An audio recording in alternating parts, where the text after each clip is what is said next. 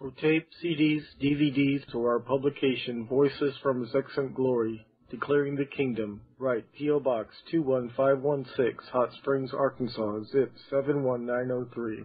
Our website is www.lakehamiltonbiblecamp.com and lhbconline.com. There are many free audio files there. It's like going to Bible school at home. Thursday evening, July the 4th, 1991. 4th of July week family camp meeting being held at Lake Hamilton Bible Campgrounds, Hot Springs National Park, Arkansas. Chuck Flynn is the speaker of the evening.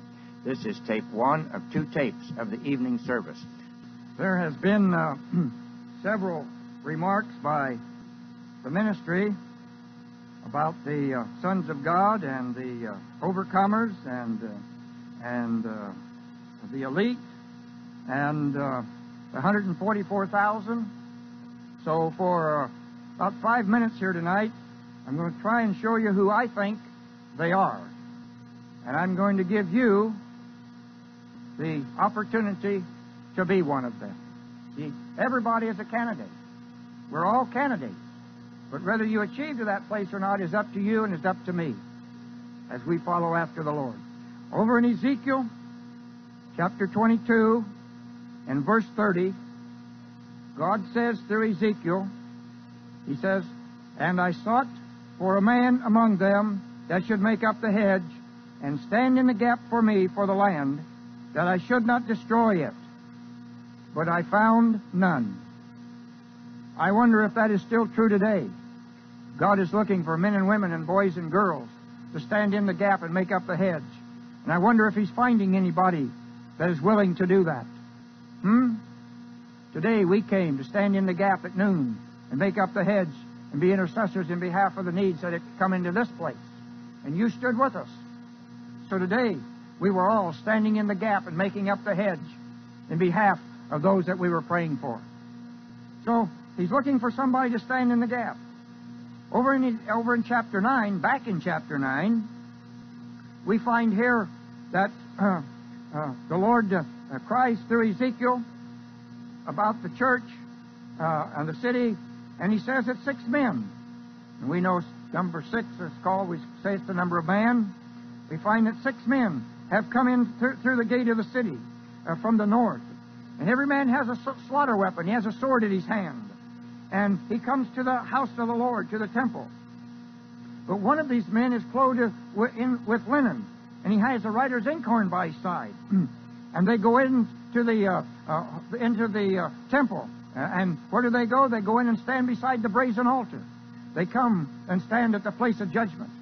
These men have come. They've come to bring judgment.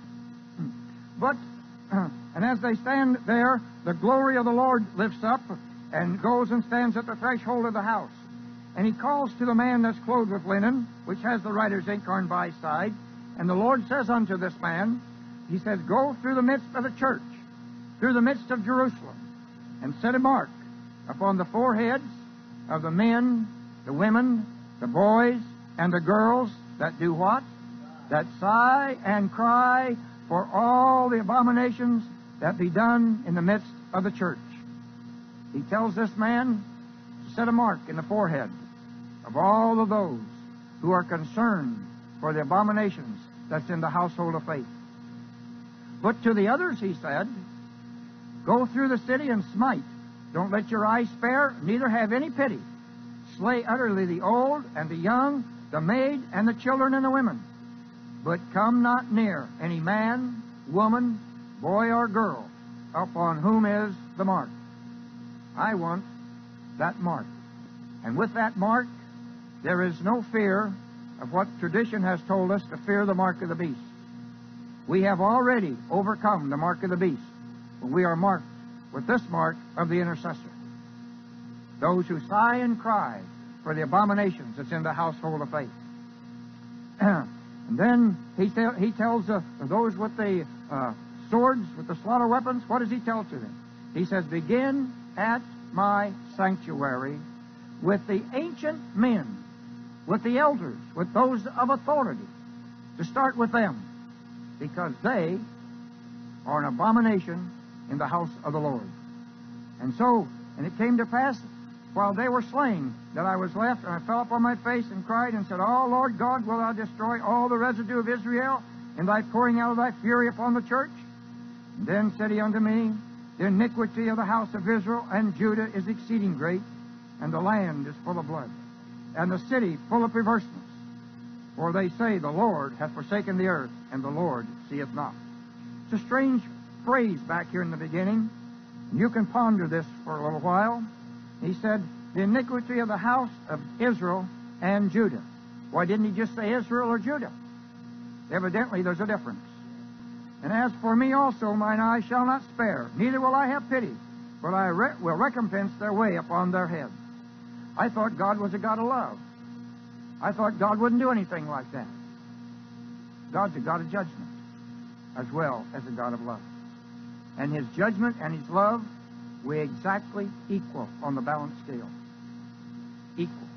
His love does not exceed His judgment. His judgment does not exceed His love. They balance absolutely equal. So God is a God of love, and He's also a God of judgment. And I want His love and not His judgment.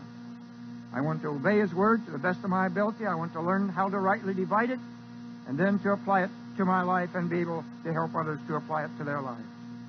And verse 11 says, And behold, the man clothed with linen, which had the inkhorn by his side, reported the matter, saying, I have done as you've commanded me. So the day will come when God will fulfill this vision that He gave to Ezekiel.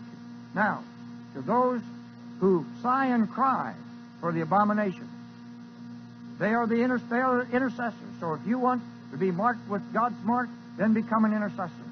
Sigh and cry for the abominations in the household of faith. And then God says, if you do, that you're marked.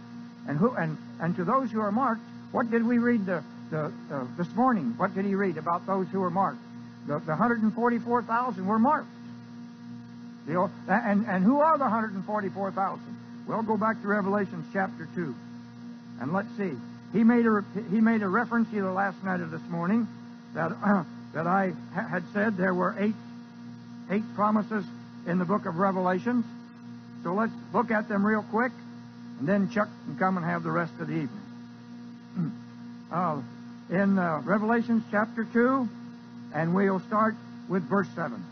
To him that overcometh will I give to eat of the tree of life, which in the midst of the paradise of God.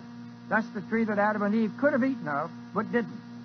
But God says that the tree is still there, and to the overcomer, to those who become intercessors and sigh and cry and who are marked with the mark of God, He will give the tree of life. Number 2 is verse 11. He that overcometh shall not be hurt of the second death. Life eternal is guaranteed to the overcomer. Number 3, now each one, we could take these items right here, and Chuck or anybody else could spend the whole evening on just these 8 items. Number 3 is verse 17. To him that overcometh will I give to eat the hidden manna, and will give him a white stone, and in a new stone, and in the stone a new name written, which no man knoweth saving he that received it. And to give us a white stone and a new name. Number 4 is verse 26. He that overcometh and keepeth my works unto the end, to him will I give power over the nations. Who's going to rule and reign in the kingdom of God? To him that overcomes. The 4th promise, to him that overcometh, is to him that they will rule and reign in the kingdom. So if you want to rule and reign in the kingdom, seek to be an overcomer. Number 5 is in chapter 3, and it is verse 5 of chapter 3, 5 and 5. He that overcometh, the same shall be clothed in white linen, and I will not blot out his name out of the book of life, but I will confess his name before my Father and before his angels. So they're going to be clothed in white, walk in robes of white. And evidently, there's a possibility there that your name could be blotted out. He says, I won't blot it out. So that does away with our teaching of eternal security right there. Number 6 is verse 12. Him that overcometh will I make a pillar in the temple of my God. And he shall go no more out, and I will write upon him the name of my God, and the city of my God, which is the new Jerusalem, which cometh down out of heaven from my God, and I will write upon him my new name. So we're going to get a new name written on us, but we're going to be something else. What does a pillar do? A pillar supports the house. You're going to be a support in the house of the Lord, in the temple of the Lord. We will be a pillar that holds the temple together and supports the temple. Number 7 is verse 21. To him that overcometh will I grant to sit with me in my throne, even as I also overcame and am sit down with my Father in his throne. Jesus says that we will sit in the throne with him. We will be equal with him in that respect. Nobody will ever be equal with Jesus, for he is King of kings and Lord of lords. But in a respect, he will allow us to sit in the throne with him. That is rulership and authority given unto us. For those who sit up on the throne have the authority and the rulership of the nations or the universe. Now, number 8, which Tommy read to us. Where is it? Chapter 21. The 8th promise. Fulfillment, new beginnings, whatever. Verse 7, chapter 21. He that overcometh shall inherit all things. Be equal heirs with Jesus is what that states there, in a way as far as heirship, but not the throneship. And that's wonderful. But here is the most marvelous of all. And I will be his God, and he shall be my son. Who says there's not sonship? It says that we are promised to the overcomer that we are a son of the living God. Sonship in his fullness is the 8th promise to the overcomer. I say unto you that you should seek with everything that's within you to understand and rightly divide the word and to hide it in your heart and become an intercessor, an overcomer in the household of faith. Amen. Well, it's a blessing to have Chuck with us this weekend. As I mentioned last night, he's been a friend of ours for a long time. He's the first person who ever came here for camp meeting and spoke for camp meeting, and it's just a blessing to have Chuck with us to minister to us these days. And I bless him, and I pray the anointing of the Lord to flow through him as he ministers the word of the Lord. Brother Flynn. 10-4, Jesus.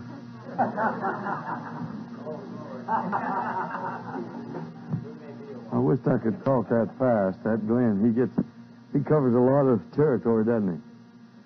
That's why here at Lake Hamilton we appreciate the going over of the Word of the Lord in many different aspects. And I'm so glad the Lord made us all different. Amen? So we appreciate the different personalities. God has not chosen us to be robots. And so when you hear or see something for the first time or someone, maybe the personality doesn't really jive, it's a 40s term, with your aspects of anointing. But I do appreciate, I'm talking about now the many different aspects, and it's in the word manifold. In Ephesians 3 and verse 10, the manifold wisdom of God. You know what that is? That's the many facets. Amen. Manifold means the many-faceted glory. So the many manifold wisdom of God is that we are not robots, we are ourselves. Amen? And so praise God. Even though you might think, well, I failed here or missed God there or something. No, you didn't miss God's will. You just went through a teaching process. Never. I told John Osteen that to revolutionize his ministry in Israel. We were talking together, and I said, in Seoul, Korea, the Lord told me, son, tell my people they never missed my will. You never fail me if you get up and you keep going. If you go ahead and keep going. Some people say, well, I'm in the permissive will of God. God's not limited to our goose. So let's take heart, amen? Do not be limited. Do not think that, well, you've got on a sidetrack. But, oh, thank God for the ability. And we thank God just because of this judgment that begins at the sanctuary of God. He's going to give you and I, hallelujah, the motivating force to get up and keep going and allow the authority of the Lord to be over us. Amen. He is not limited. Put it in your notes. He's not limited to my goose. Thank you, Jesus. Amen. How beautiful it is.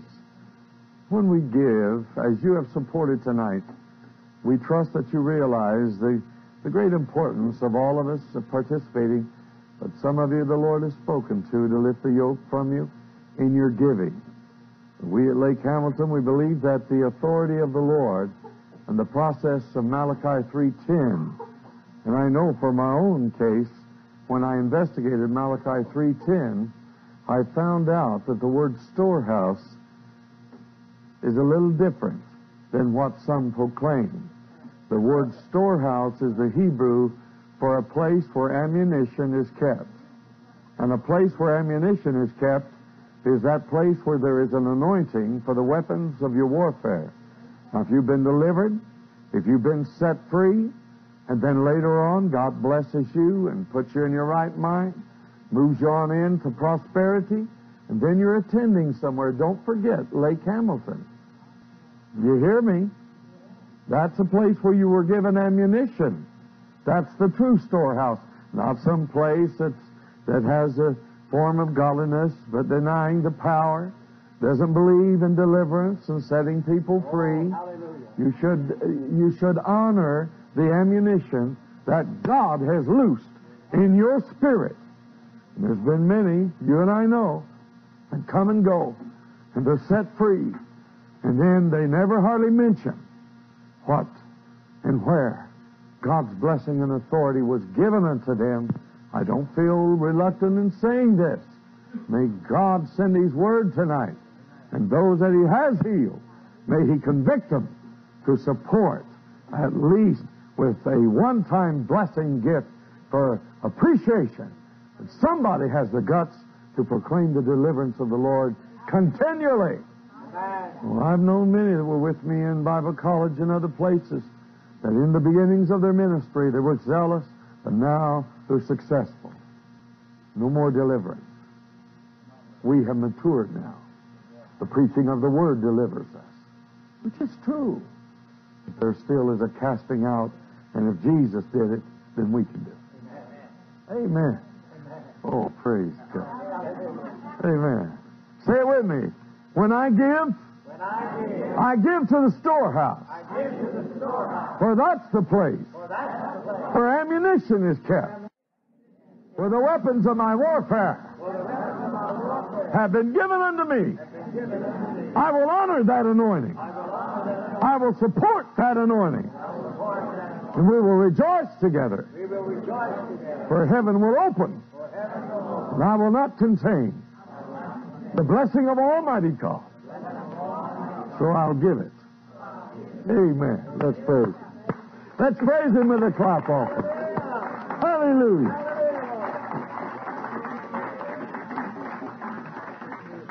As we turn to the Word of God in Revelation 1 and verse 8. Or verse 4, let's start with there. Boy, we've been in and out of Revelation. How many know that it's beautiful to have your Bible sort of practiced and oiled up, amen, into your soul and into your spirit. Praise the Lord. Father, we do thank You and we praise You for Your wonders, for the beautiful way that You have loved us and met every need of every heart. And Father, just a little token of a desire. And now there's other desires in our midst. We lift them up to You, Jesus. We thank You that You'll meet the desire of every heart. In Jesus' name we pray. Amen. Revelation chapter 1. Look at verse 4. John, to the 7 churches which are in Asia. Grace be unto you and peace from Him, and underline this, you'll find it throughout the book in different phases and forms. Say it with me. Which was, from Him which is, and which was, and which is to come. And from the 7 spirits which are before His throne. Underline 7 spirits. It is my understanding that the 7 spirits of God I want to speak on tonight. I am Alpha. Underline that in verse 8. I'll get to it eventually. So put that as your theme. It seemed good to the Holy Ghost and to us. The 7 spirits which are before His throne. Put down Isaiah 11 and verse 2. has already been teaching today, and some of those were already mentioned. I believe it was in a prophetic word as well. The seven spirits which are before his throne. And Isaiah names what Jesus will be equipped with, and you and I. So he's given us this ability to rule and reign. Now, in the Hebrew, the word rod of iron, I'm just saying this on the side, put rod of iron. There is a phase in the Hebrew language that brings us out that he will rule with a rod of iron, and believe it or not, it means the backbone of his people. He will rule with the backbone of his people. And that's why you're being encouraged by Glenn and others. Come on into his sanctuary. Come on into his heart. Seek the face of the Lord. Stand in the gap, because he's going to empower you and I with a backbone that no generation has ever had. We must have it. The rod of iron, if we we'll leave everything to Jesus, but that's not his purpose and plan. He wants to release people, and we will be victorious over the former creation that fell with Lucifer. And so, in this portion of Scripture, we see the ability that Jesus will have, and also we will have.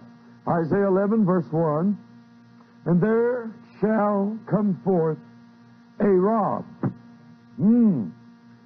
out of the stem of Jesse. Hallelujah. Choter is the Hebrew word for rod. Choter, a tender branch, a twig. Only here and in Psalms 14, verse 3, two places, this choter, he'll rule with a rod. Hallelujah. The former is a mere starting of a branch, a twig, a tender shoot, sprouting out as a root of a dead fallen tree. It would grow and flourish in all the earth. So the authority of these two, he is the twig. He is that which has come forth from death. He is that twig. He is that root of the stem of Jesse. And then the great maturity of the rod of iron is the people that he has redeemed. The backbone of his people. Just put in there homework. Study the rod of iron. Come up with some fresh revelation. God will bless you for it. It's beautiful. I recommend Dake's Bible. I know we had some good watermelon tonight for dinner. Sweet. You put a knife to it, it would crack open. It was wonderful. But there are some things, it's like eating watermelon. When you study, there's some things that are, they're ideas at the time, but thank God for the Word. And so Dake's Bible, in one volume, gives me a lot to study when I'm traveling. I recommend it highly. If you're going to give somebody a Bible, I do recommend Dake's Bible. To me, it's the only full gospel Bible. There's others coming out, and I believe the finest Dake goes into word studies, which I want to study the original. It's all right to read what people think and their ideas, but it's good for us to have the crux of the matter. Now let's look at this. Verse 1, read it again.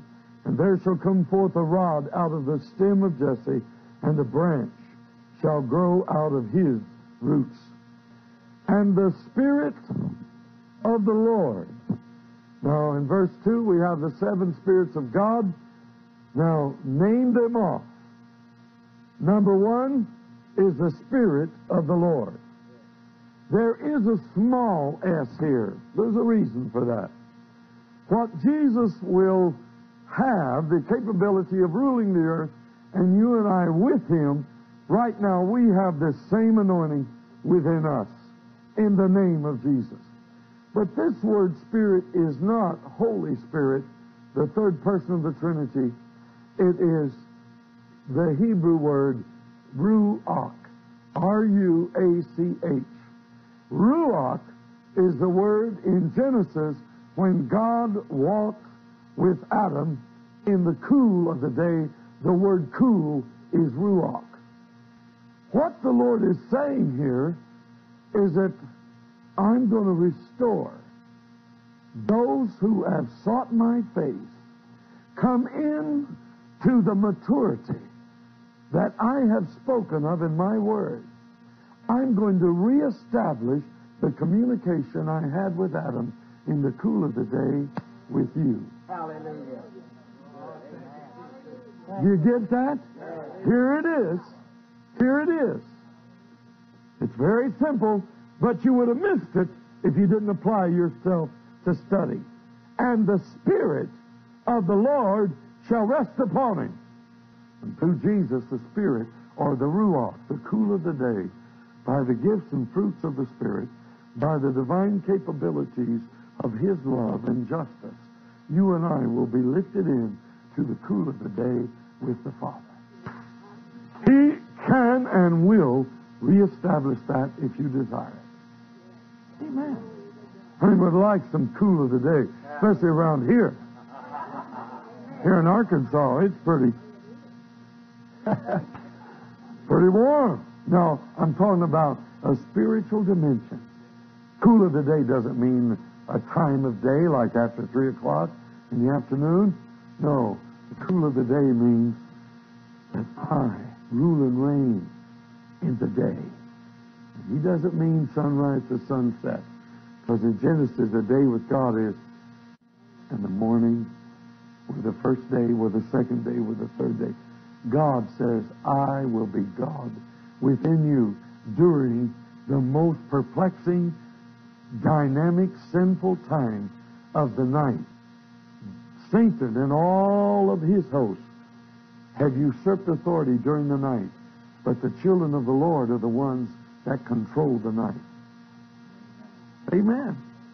You and I, the creative acts of God within us, we speak and we bind every activity of evil. We even bind evil prince over the United States. We bind evil prince over our city and over our state and over our country and over every country.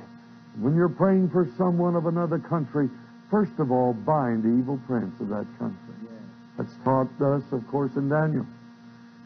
But the princes are limited in their knowledge, so you and I have to give them the truth that binds them.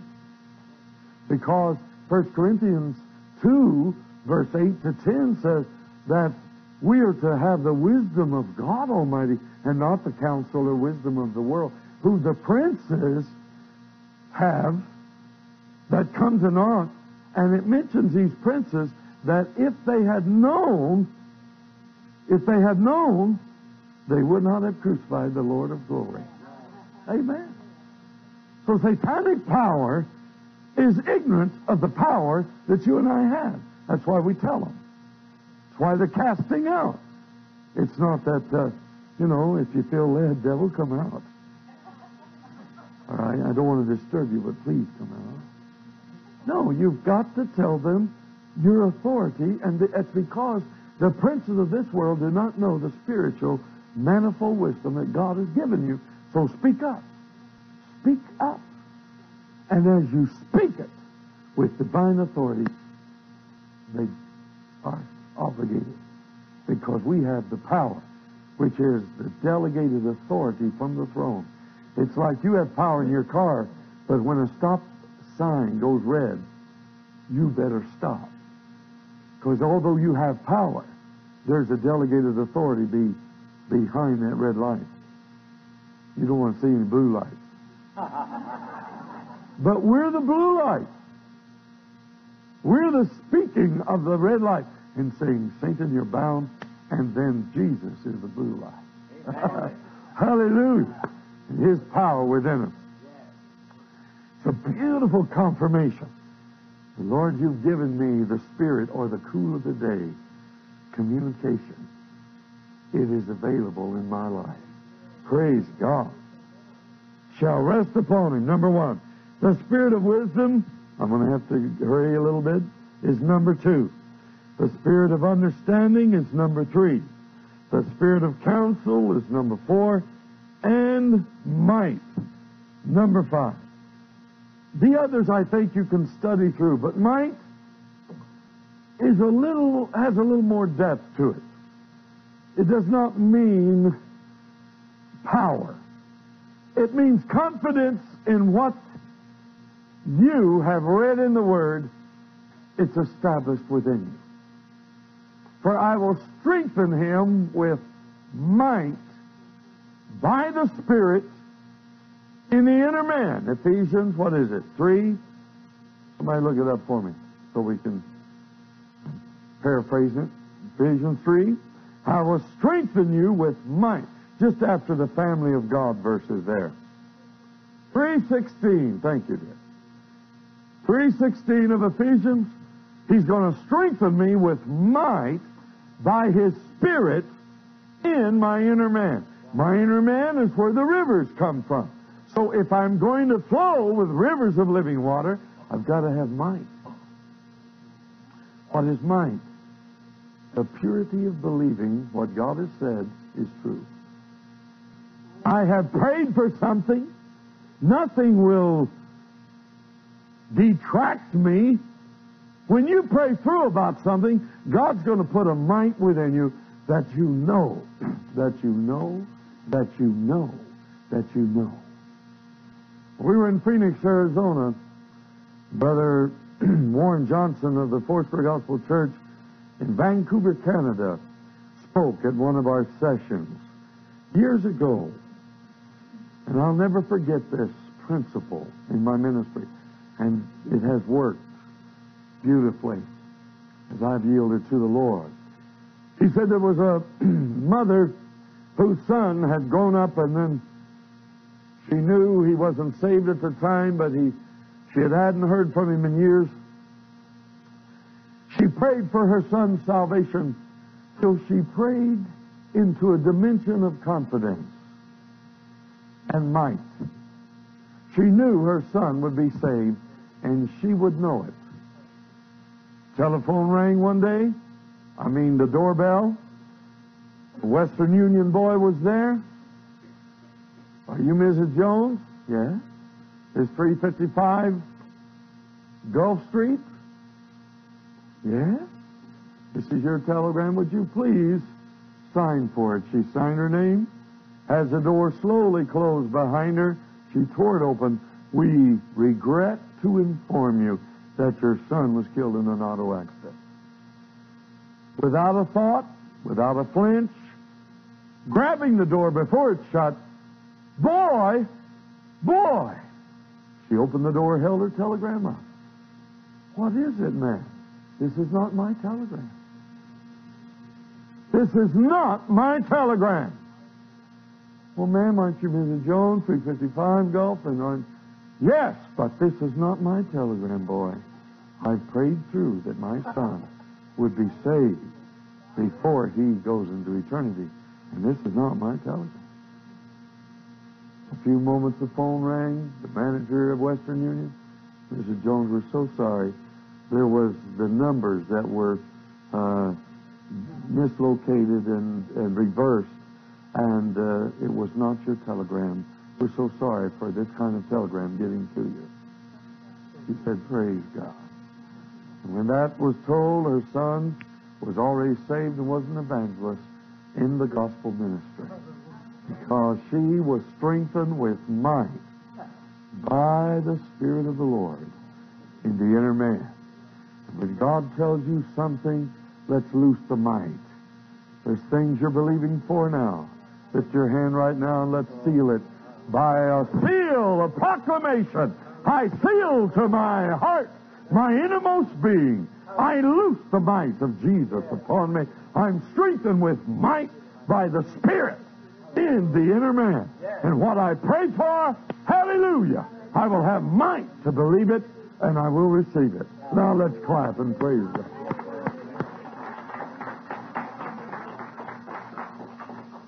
So might is number 5. Go back to Isaiah 11, verse 2. The spirit of knowledge and of the fear of the Lord. The spirit of knowledge is number 6. And the fear of the Lord is number 7. Now, 7 is God's perfect number, of course. But 8, the number 8 is the number for the anointed, or Jesus. Jesus himself, his name is Christ, which is the Greek form of the Hebrew form Messiah.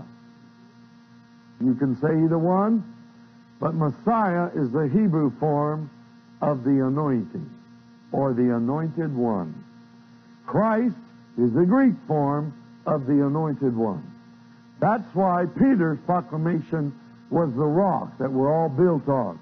Thou art the Christ, the anointed one, the Son, the disciplined one, of the living God, the creative one. Therefore, his anointing comes upon me in my salvation. I discipline myself to come into the sonship of the Lord so I can speak the creative word. You don't have sonship just to argue about it. You have sonship to speak the creative word. Hallelujah. Let's see some signs following. Then we can label each other. You won't want to be labeling anyway. Thank God for the authority that he's given us. And so now, number 8, put down by verse 3. Quick understanding. Circle it. This is where the evangelist really helped me out in word studies. And shall make him of quick understanding.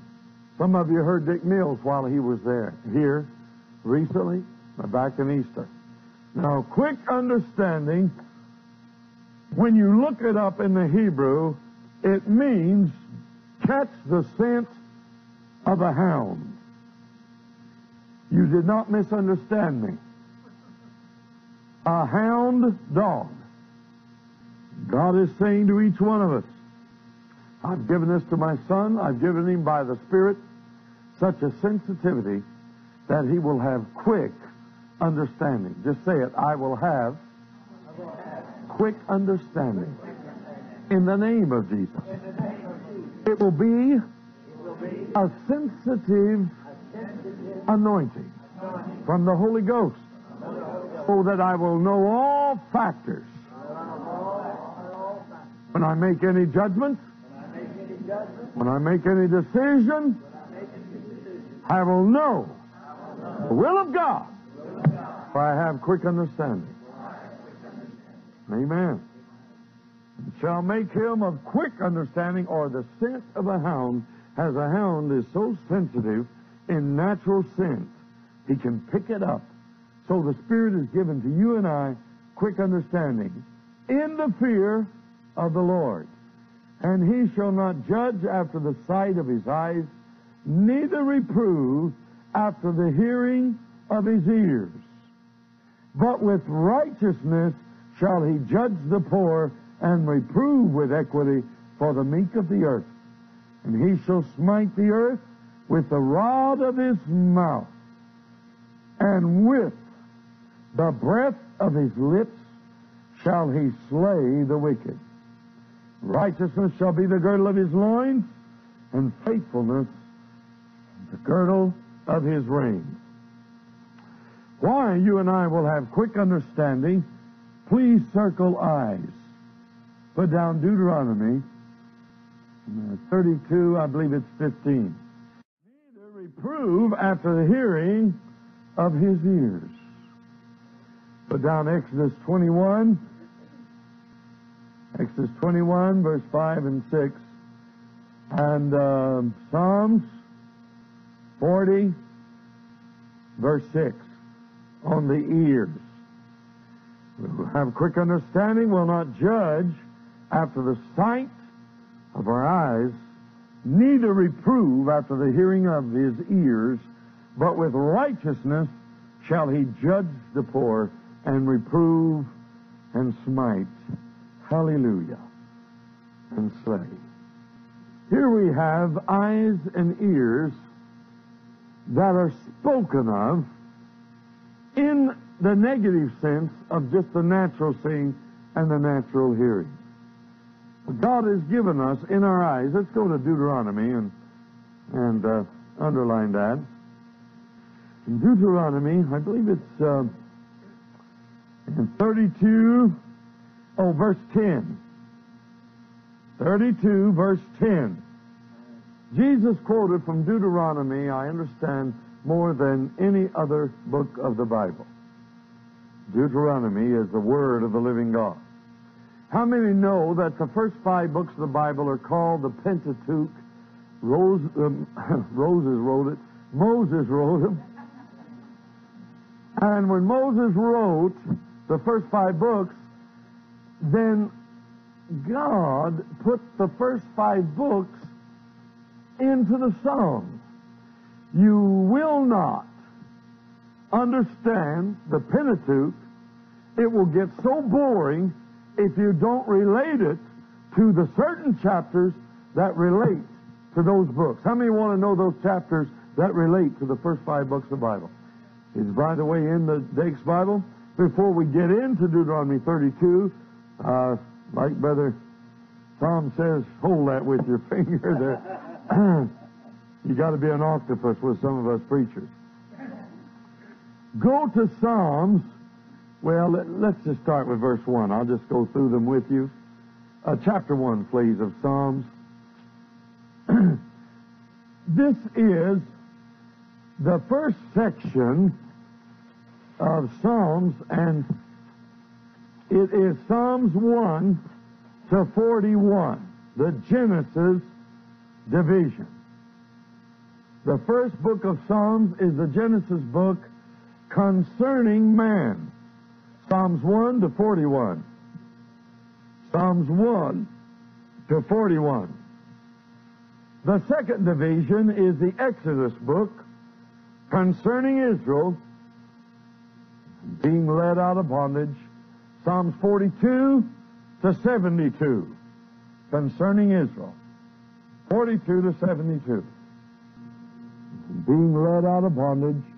Psalms 42 to 72 concerning Israel. 42 to 72.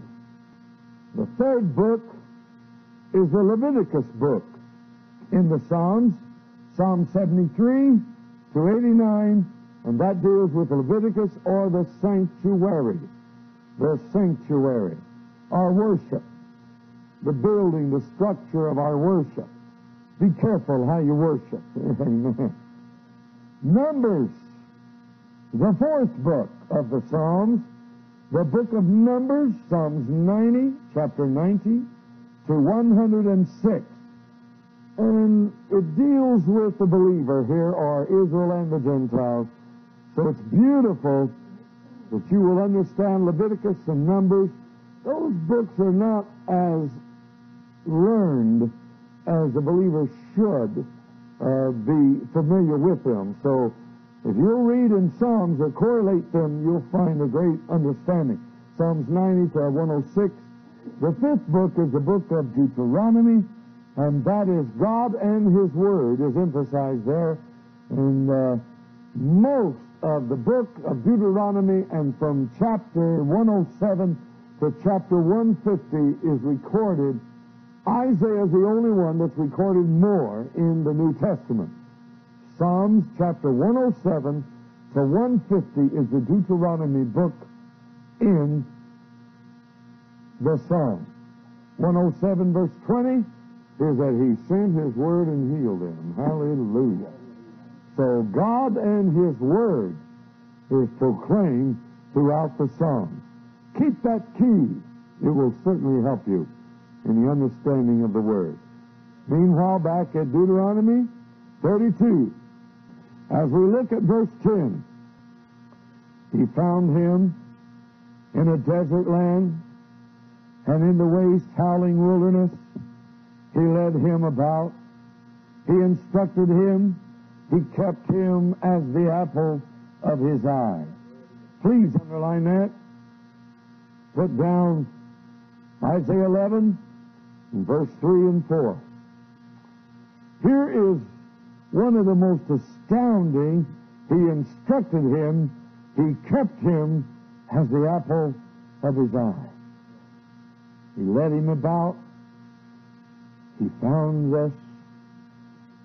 The word apple is the Hebrew word ishon. I-S-H-O-N, as in Nancy. Ishon. It's the dark pupil of the eye, the hole, the gate, or the door of the eye. In the correct Hebrew, it means, I have kept you as the little man of my eye. Has nothing to do with an apple for the teacher. Type of course it's involved with his adoration and his communication with his kids, but this means more than that. The eye is one of the greatest and most marvelous workings of God. He has given you an eye, and it means the actual pupil. It means the actual eye itself. God is saying, your natural eye was given to you because you're the apple of my eye. I will put all of my inspiration into you. All of the things that I will enjoy, I will put into your life. You will regulate my disposition. I don't know why he did it, but I told Sister tonight, she comes up with some goody questions, and I said, I don't know, I'll leave that with the Father. She really studies away. But he made you and I the apple of his eye. He implied, and he was after the very eyeball.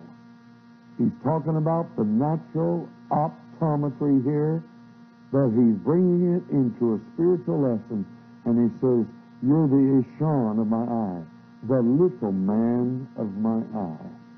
I guess he grabbed his brother one day and said, hey, Aaron, come here. And he said, all right, let me look. And Moses looked in Aaron's eye. If you look in someone's eye, you'll see your full image. You will not see your nose or your brow or your temples. You will see your full image because of the curvature, the beautiful mirror, if you please, of the eye. So Moses looked in and he called it, that's the little man of my eye. And then that's what God said. You write that down. You're the little man of my eye. You're the opening. I cannot enjoy my creation unless you enjoy it. I cannot enjoy your loved ones and your life, your job. I cannot enjoy your own salvation that I have given by my love unless you enjoy it. If your attitude is marred in any way or with any root of bitterness, God says it puts a cataract over my eye.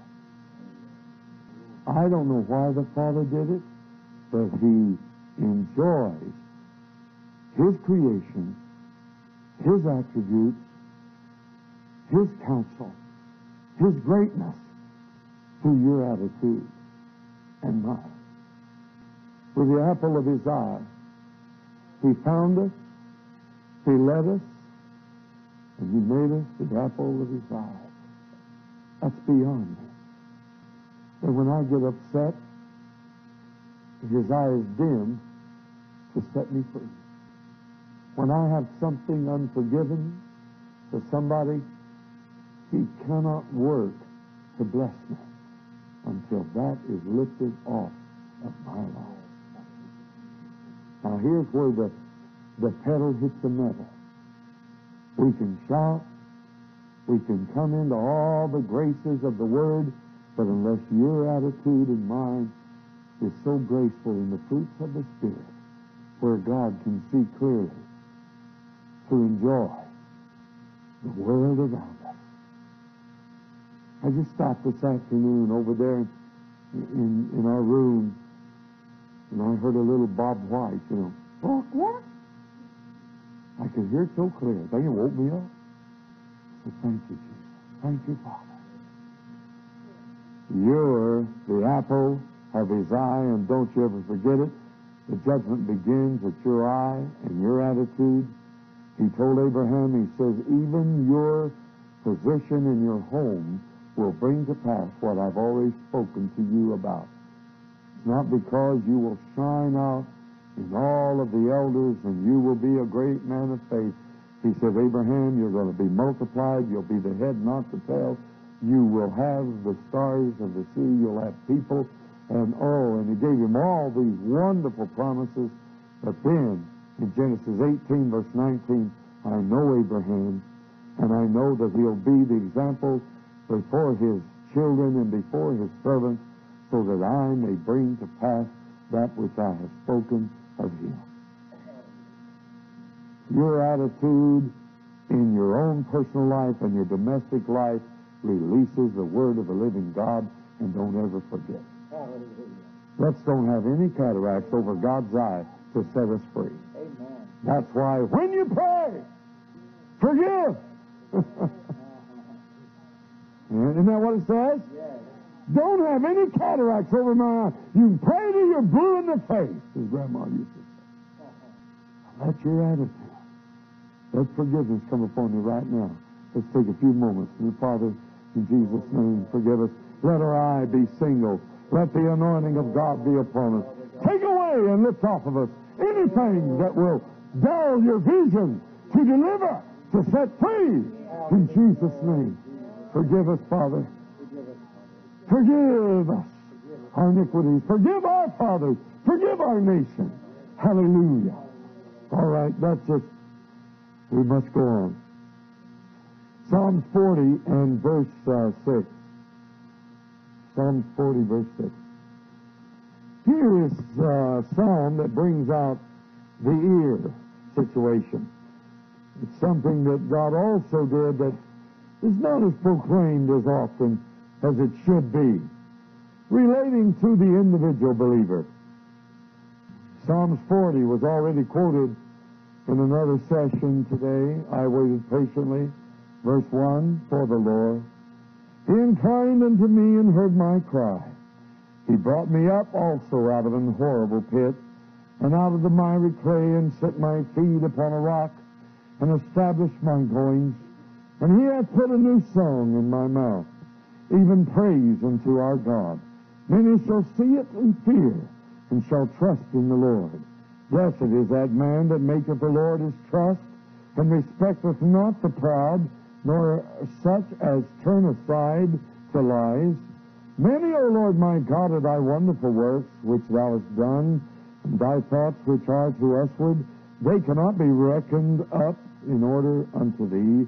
If I would, the word reckoned is an accountant term, in order unto thee, if I would declare and speak of them, they are more than can be numbered. And verse 6 is what I want, underline it. Sacrifice and offering thou didst not desire. Mine ears hast thou opened. Circle it, please.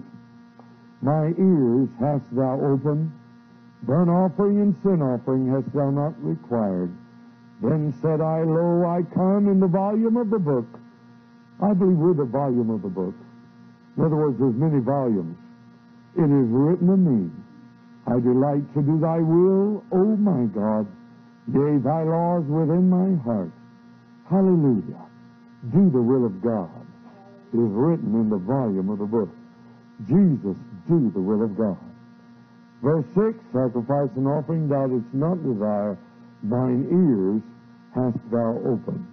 This is a conversation in heaven before Jesus was ever the babe in Bethlehem. It's one of those heavenly conversations that our Lord had. And He says, you've opened my ear. Sacrifice and offering thou didst not desire, but you desire an opened ear. In Exodus 21, that the year of Jubilee, the servant has come, the Hebrew slave, and the master tells him he can go free.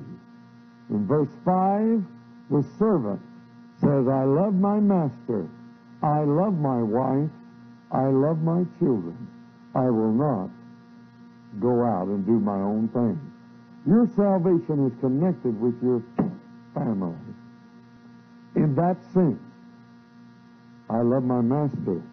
If you love your master, you'll love your wife, your husband, and your children. Amen. That authority then means, verse 6, the master takes the slave. He's no longer a slave of debt, but he's a slave of love. He puts an awl through his ear and bores a hole in his ear. That's the same thing that Jesus is saying to the Father, you have opened my ear. Over in Hebrews, the 10th chapter and the 5th verse, just make a note of it. This is said or spoken, this verse, sacrifice and offering, thou didst not desire. Then, instead of saying, mine ear hast thou opened, in the New Testament, he changes it to, a body thou hast prepared for me. So the body is the opened ear of Jesus. The body of Christ. That's why faith cometh. By reading the Word? No. By hearing. I just wanted to help you there. Faith cometh when you hear. And hearing will come when you obey the Word. And so the open ear. That's why Paul said, I'm a servant. The same thing is implied. A servant of Jesus Christ. That word servant is doulos, the Greek word doulos, which means a love slave, or my ear is open. And so God is saying, I want you to be the apple of my eye. Watch your attitude. Communicate with me in the cool of the day, and also hear my desire. Seek my face, for as you know my word, and you hear. You say, well, how can I... What's the formula? Point 1, point 2, and point 3. No, there's no points when you're desiring God. It's all in what David said, one thing have I desired, and that will I seek after. God loves your desire. And he meets the desire of your heart, and if your desire of your heart in priority is to seek his face and to hear his voice, he will do it. The anointing of the Trinity power will come upon you, and his grace is given. Meanwhile, back to Revelation 1, please. Revelation chapter 1. I am Alpha. The seven spirits which are before his throne. Verse 5, and from Jesus Christ, who is the faithful witness, and the first begotten of the dead, and the prince of the kings of the earth, unto him that loved us and washed us from our sins in his own blood, and hath made us kings and priests unto God and his Father. To him be glory and dominion forever and ever. Amen. Verse 7, behold, he cometh with clouds, and every eye shall see him, and they also which pierced him, and all kindreds of the earth shall wail because of him. Even so, amen. Verse 8, I am Alpha, read it with me. I am Alpha and Omega, the beginning and the ending, saith the Lord, which is, and which was, and which is to come, the Almighty. This word Almighty means the many-breasted one. In Psalms 91, he that dwelleth in the secret place of the Most High shall abide under the shadow of the Almighty. Verse 1. Shall abide under the shadow of the Almighty, or El Shaddai is the Hebrew form. It means the many-breasted one. God has many breasts are used to sustain an infant. God says, I will have a sustaining victory for any situation you're in. You're the child. I have many breasts. He's the El Shaddai, the many-breasted one. Now, Satan is not a creator. The devil cannot create, so all he can do is imitate what God has already spoken. So the great imitation of El Shaddai is in the book of Acts, and it is the great goddess Diana. I only say that because of scriptural words there that describes, as men in that day described her. The great goddess Diana, supposed to have come out of heaven, and then they built a building over it, and then they killed all of the workers so that nobody could deny the imitation. Now, the great goddess Diana was a female figure, but the chest area was covered with breasts, and this was a cheap imitation of the Almighty, El Shaddai. Satan can only imitate what God has spoken, that his name was the Almighty, the El Shaddai. In all of my travels, I have never seen anything of this type except one place. As we were going through in 1961, coming from the World Pentecostal Conference in Jerusalem, we and many of the Foursquare dignitaries, Dr. Courtney and many others, Brother Louis Hall for the Assemblies of God, we all met in Rome. We all come by bus and up from Rome into France, Paris. But when we went to the Vatican, Paul Buser and I were standing, and the guide was telling many other things, but nobody even spoke of a certain statue, and I was shocked as I looked at it. It was the exact figure of the great goddess Diana. It's in the Vatican today. Just a note, religious note. It is interesting that Satan also imitated the Urim and Thummim. So anything very important to God, Satan will try to imitate it, even overcoming belief. But the Urim and Thummim was given by God. He made the ephod, or told Aaron, Moses, to make an ephod. He put on it the 3 rows of the 4 precious stones. Now, those stones were from the earth. And there was 12 of them, representing the 12 tribes of Israel. But God said, I don't want you to just have 12 tribes. I'm giving the 12 tribes the land of the earth in the Holy Land. But to the 13th tribe of Israel, I'm going to give stones, not from the earth, but from heaven. And he calls them the Urim, which means the Hebrew word U-W-R is fire or light or illumination. Thummim is the Hebrew for circle, and circle is the symbol of truth. In Colossians it says, we are complete in him, means we are encircled by him, and there's no loose ends in Jesus. Jesus has encircled us, and that's the word for peculiar in 1 Peter 2, verse 9. We are peculiar people. Doesn't mean we're unusual to God. Religious people, yes, we're unusual to them. But, oh, thank God, we're the highest pleasure of the Father because he has encircled us. And nothing touches you and I but what the Father permits. We're encircled. The Urim and Thummim now was placed into the New Testament. Now, this is the way I feel about it. It's the way I feel that the Holy Spirit gave us a sign of that release in the New Testament.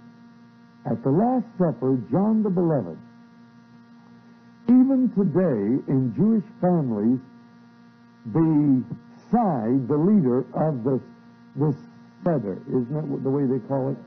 The Seder, the Passover feast. Usually the grandfather is the leader. So Grandpa, he puts on the table, around the table, after everything is served. He is the leader. But on his right is the youngest child that can ask questions. The youngest is placed on his right, and the one he trusts is on his left. At the Last Supper, Judas was on his left. In Psalms, I think it is 41, he who I fed at my table lifted up his heel against me. Something like that. I'm paraphrasing. But the youngest was on his right. And that's why Peter said, could not ask Jesus a question. Peter says, John, you ask him. Isn't that right? You understand that now? Because it's only the youngest that can ask him. That's why you can ask any question you want, and Jesus will answer. Amen. It might take you a little while. That's all right. You can come before him. And that's why John the Beloved had to ask him and not Peter. Because the youngest was on his right. Then when Jesus was set down, John did something that was unusual. And Leonardo da Vinci paints John as a very sheepish kind of sissified individual. Now John, I'm not saying that I've ever saw John, but just by the description of a son of thunder, he's no little Lord Fontenoy. That's right, amen. He's a man's man. He was a disciple of love, but he was a man. And for him to put his head upon the chest of Jesus meant that the transference of the human human has been placed on the high priest, and now that's been released to the church through love. When he put his head upon the heart of the high priest, and then that was loosed in your life, that we would hear the heart of Jesus. And every time in every scripture you read, the word of the Lord becomes stronger within you. You have a natural bloodstream, but that's why the word of God separates the spirit and the soul and goes down to the very joint of marrow, after it produces the blood cells. That's why the word goes into your very being, and then the scripture goes throughout your being and your blood. When the viper bit Paul, the poison could only go as far as the word that was in his bloodstream. Hallelujah. When the vipers of life bite you, you have the word beating within you. Your heartbeat. How many ever feel, I don't have peace about that? It's because the heartbeat of Jesus is leading you. And the strength of the word is upon you, protecting you from bad decisions and bad direction, or holding you or hurrying you, so you'll be at the right place at the right time. It's the word working mightily, as we sing. Glory to God in you. And so the heartbeat of Jesus was moving through the Apostle Paul, and as the shipwreck didn't get him, but the barbarous people, in Acts 28, verse 6, they were watching. And when he put some kindling wood on the fire, the viper come out and bit him, and Paul just shook it in the fire. Now that type of 6-inch viper is so poisonous that Dr. Luke was well versed in medical terms. He knew the diagnosis, and he says he should have fallen down dead suddenly. In other words, a couple heartbeats, he should have died. And Dr. Luke said something that has been verified since then.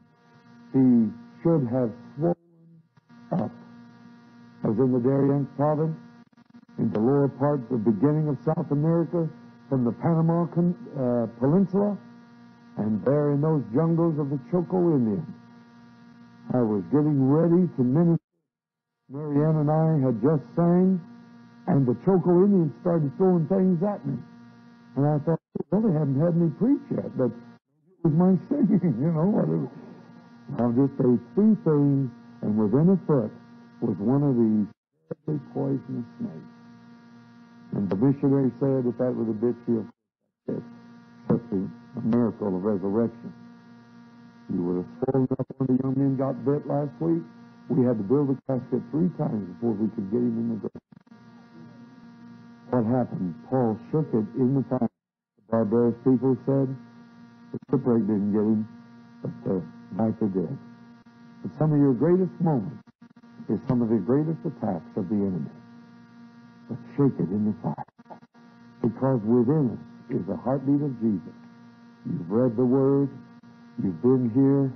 The everlasting gospel from 6 a.m. on through. Amen. Oh, the glory of the Word of the Lord is within you. You can thank God for it because you have the heartbeat.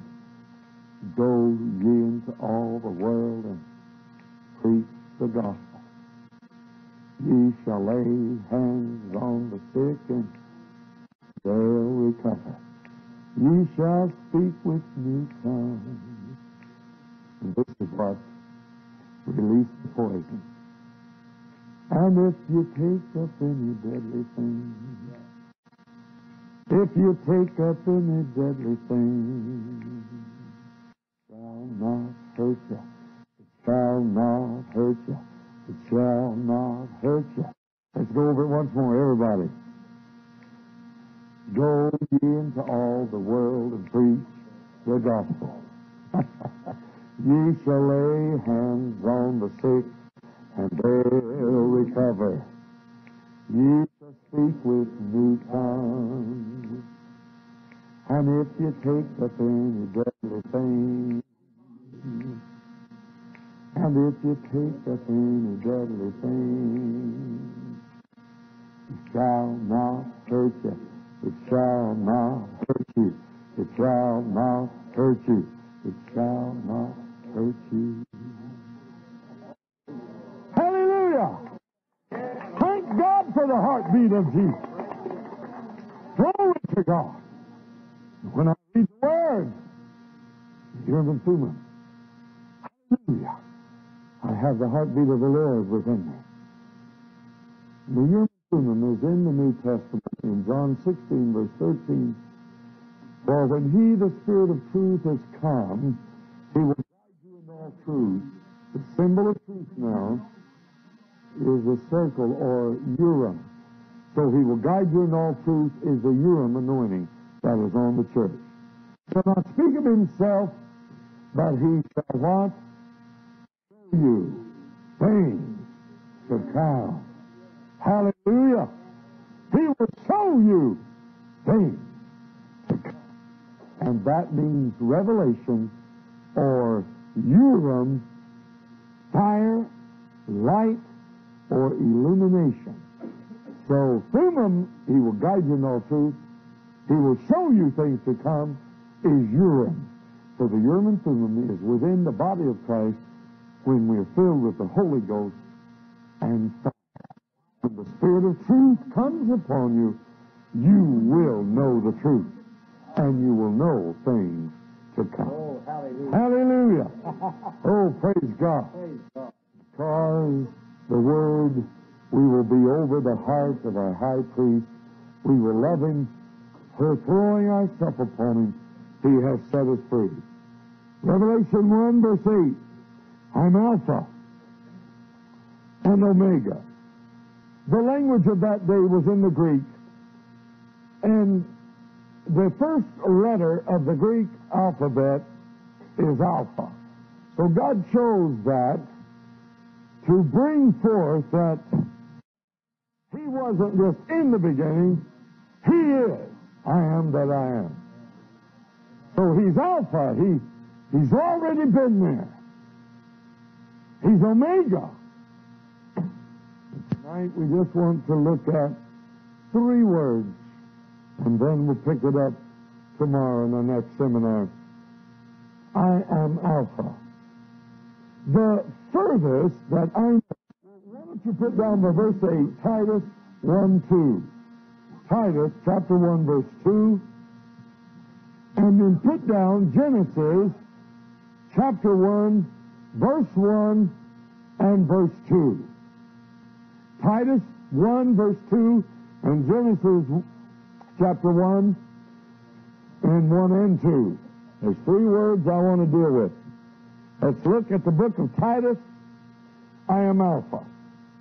The Apostle Paul, that was taken to Arabia and taught the glories and the intimate intricacies of Revelation, released one of the eternal revelations of God Almighty. Titus is just before Philemon.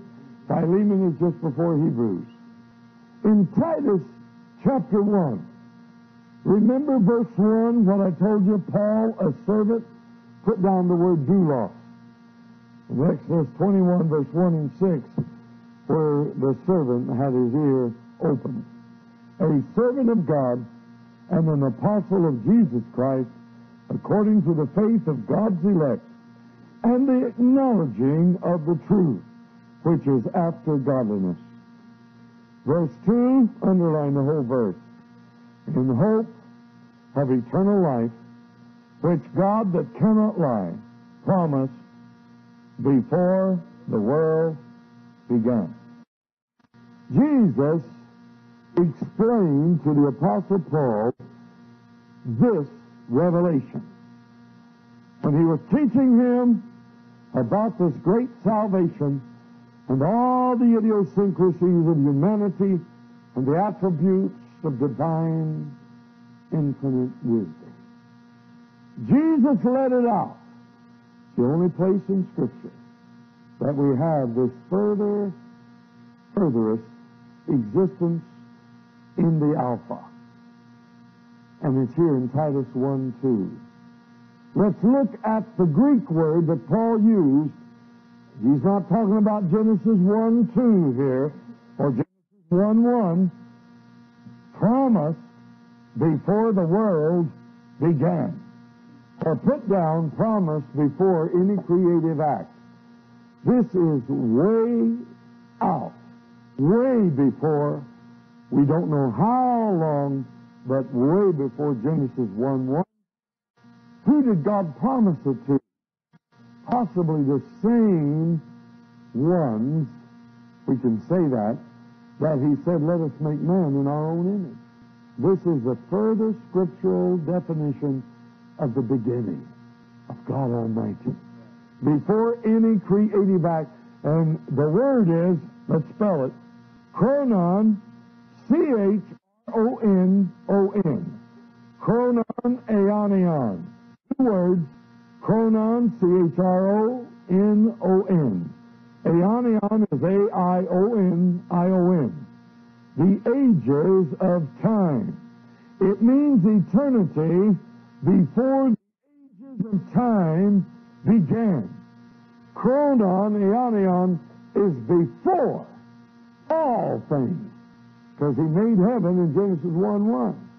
So before that, God, who cannot lie, spoke of you and of me and our salvation. What's the purpose of teaching this? So you'll know he's the Alpha. So you'll know he's the beginning. And even before anything was created, he told the Trinity there's going to be a salvation.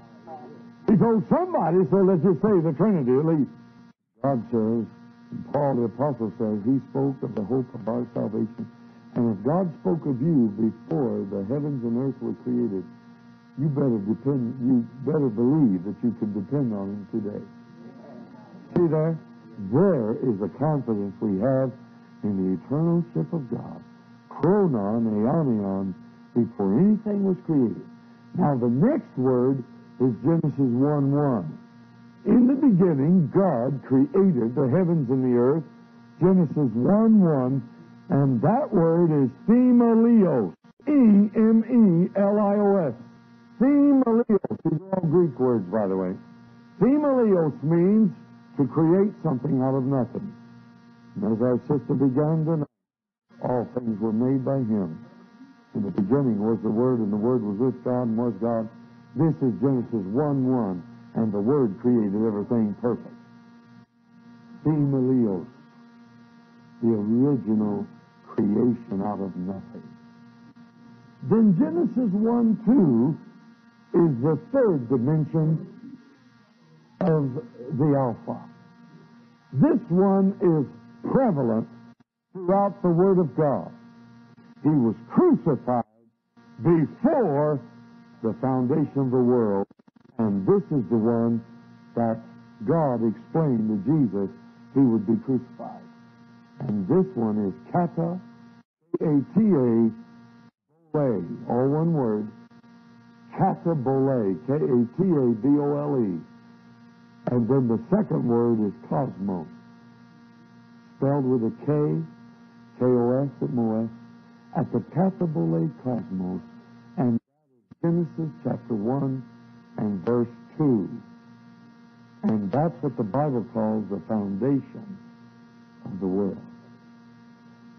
Revelation 13 verse 8, where the book, those that worship the Antichrist, their names are not found written in the book of the Lamb slain from the foundation of the world. Not talking about Genesis 1:1, not talking about the original creation, talking about the fall of Lucifer. In Genesis 1:2 is the katabole cosmos. And that's when Lucifer was cast out of heaven. And all of this, I like that about the tail. I've never heard anything of that order about the tail being casting the tail of Lucifer or of Satan. But all of those that were cast out. And then the disembodied, the ones that were the inhabitants on the earth that Lucifer was in charge of. And that's why the earth became without form and void. And when Lucifer fell, he says, I will be like the Most High. I'll go to the sides of the north. I'll sit on the throne.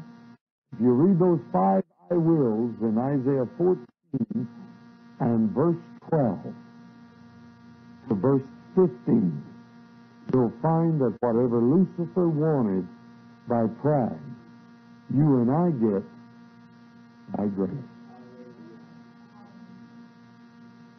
Did you hear that? Yes, amen. From the foundation of the world, whatever happened to Lucifer when he was cast out of heaven, you and I have gotten the divine authority. Ephesians says we will sit with him in heavenly places.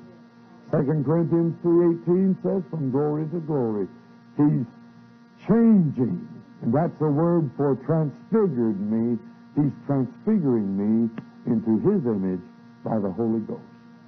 Hallelujah. Whatever Lucifer wanted, we get. Somebody has come up with this analysis, so I feel it's important enough to mention it, that the archangels were 3. And they relate directly to the Trinity. So the Holy Ghost is the messenger. And that messenger relates to Gabriel.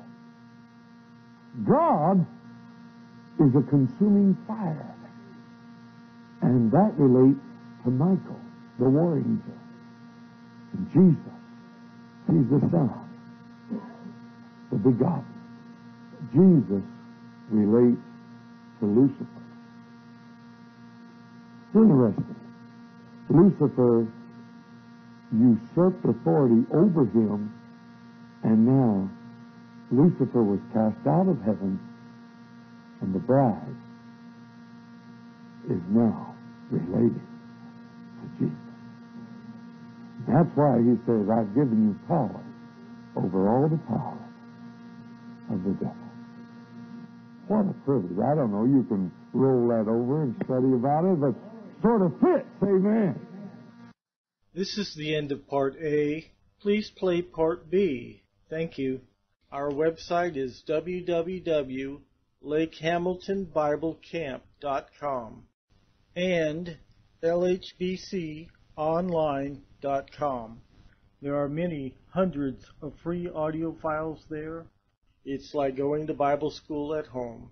Thank you.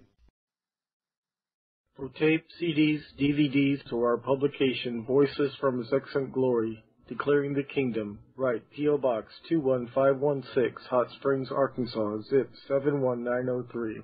Our website is www.lakehamiltonbiblecamp.com and lhbconline.com.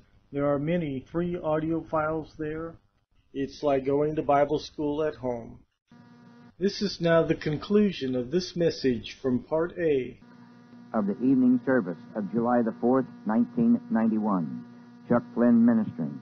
This tape has the prophecies on it that were given to the individuals at the conclusion of the evening service.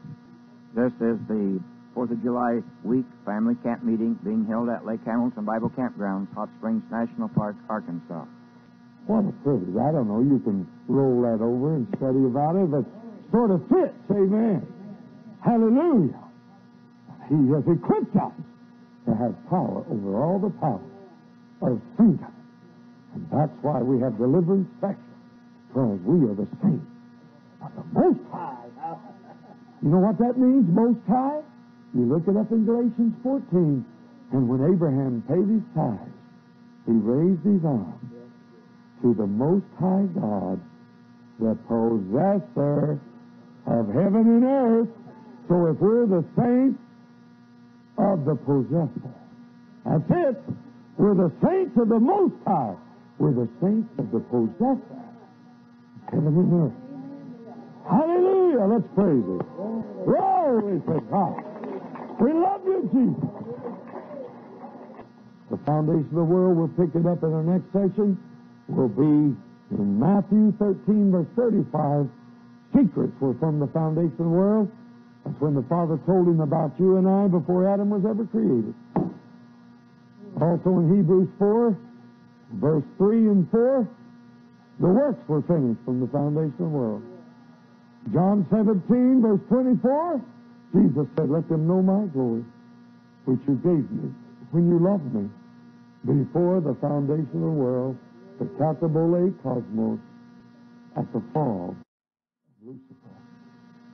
God told his wisdom to the Son, and Jesus felt the separation, but the Father loved him. That's why you and I, when we were yet sinners and felt rejection, the love of Christ come upon us, and we're set free. Isn't that wonderful? On and on. How marvelous. Oh, what glorious depth of the Word. 1 Corinthians 2 says that the Spirit of the Lord searches out the deep things of God. I looked up the word deep. I was so amazed at how inventive God is. If you just love God for His worship and His Saviorship, you've missed a lot of His person. Because the word deep goes into secular and inventive things.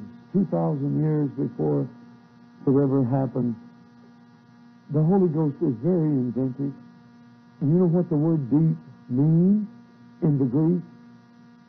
Sonar. S-O-N-A-R.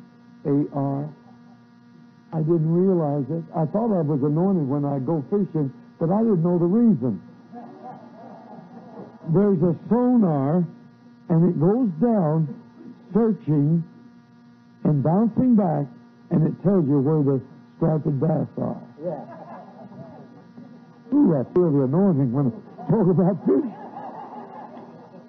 And the Lord put it in the Word thousands of years ago, and said, the Holy Ghost searches my heart.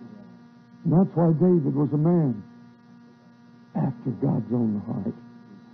It doesn't matter if someone said, oh, that's not for your dispensation. And David, oh, David, no, that's just for the priest. Well, David said, bless God, I need it. I pull it down by faith and walk in it. And that's what the Holy Ghost says. I want to reveal, I want to expose to you the heart of the Father.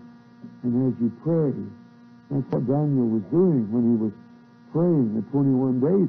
The answer had already started.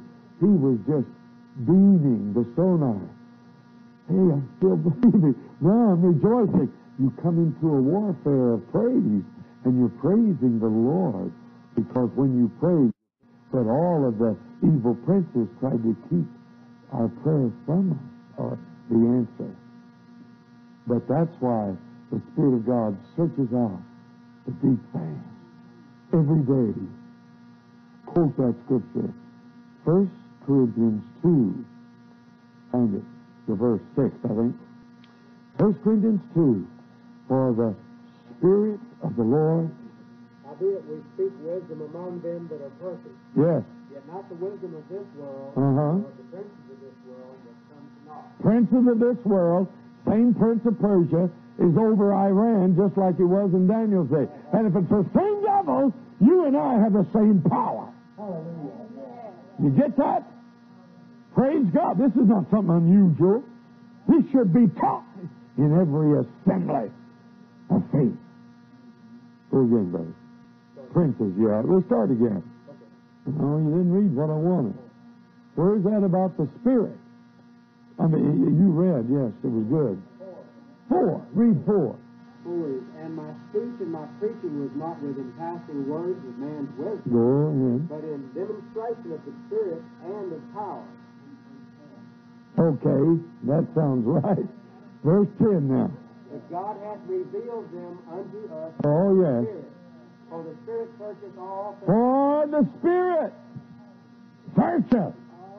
Amen. Now the word, I believe it might be the word searcheth. There, it's a Greek word. There are 2 volumes. Come down, Erman, get those 2 volumes that are brown and just hold them up. If you want to study and be keyed to Strong's Concordance, if you don't have a Strong's Concordance, shame on you. Because every word of the Bible is in Strong. Now, others are good, but they're not as good. All right, pick up those 2. See those 2? I have used those in a quick, now I have others, Kittle and others, that go a little stronger into the Word. But these are geared, keyed to Strong's Concordance. Show them again from the others, yes. And I want you to know they'll bless you. Get a Strong's Concordance in these, and it'll really open up the Word for you. And so I just want to emphasize that. Well, we got to hurry because we're on tape. Okay, search it. For the Spirit, start there. For the Spirit searcheth all things, yea, the deep things of God. For what man knoweth the things of a man, save the Spirit of man which is in him. Even so the things of God knoweth no man, but the Spirit of God. Some of the most simple teaching is right there. Because nobody knows you like your Spirit, and nobody knows God like the Holy Ghost. And therefore the Holy Ghost reveals to me. In other words, I don't have to beg God to show me something. I just have to say, Father, I know your Spirit, now reveal yourself to me. And He'll show you His ways. Because the Holy Ghost will search out the deep calling on the deep. Remember the Psalm said that? This is where it's at. Paul explains to us how that happens. Is the Spirit of God will go forth and show Chuck Flynn, or put your name in there, your direction, investments, anything of your job. Some of us have made lousy investments. I reverse that on the body of Christ.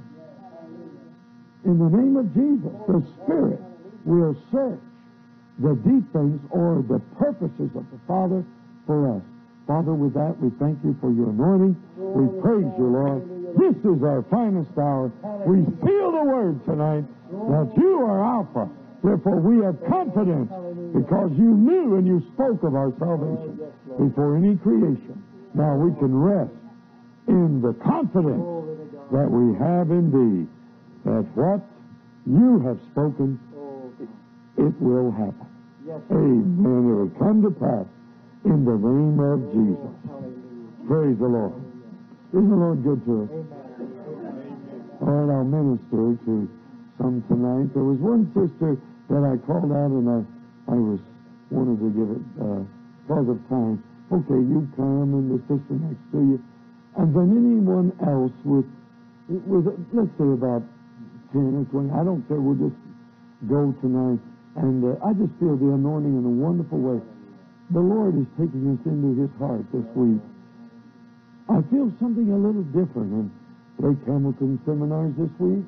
There seems to be a great embrace and a yearning of the Father to bring us into the Holy of all. Amen. Hallelujah. Now, the youth director told me that he was going to take our kids out and have a little time with them. And I want a hand for our youth because I think you've been real good. Amen. And if it's all right with everybody and our director, while I start ministering, you guys slip out, okay? And have a lot of fun. Wait, your director, okay, go ahead. Slip out. There they go, slipping out. We're proud of our kids, amen? Hallelujah. Praise God, Sister Frank. Lord, we praise you. Let's bring our minds into subjection to the Holy Ghost. Search the deep things of God, Father.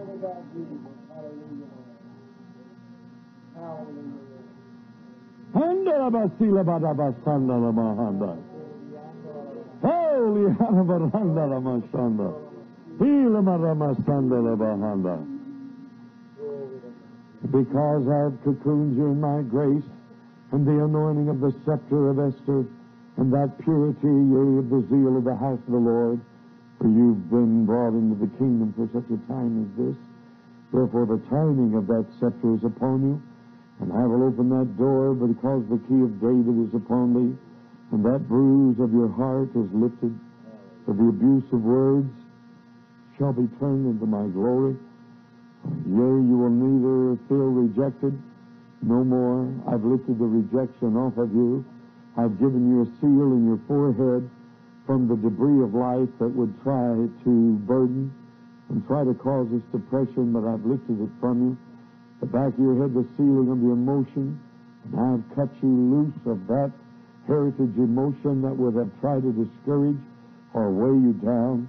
The anointing of the Lord is upon your shoulders with great wisdom, and my joy shall go before you. And within 2 weeks, that decision that seemingly is trying to crop up again in the harassment in a legal form to eat and erode your inheritance and that which I have purposed for thee, I will rebuke the devourer. I've loosed my joy upon you.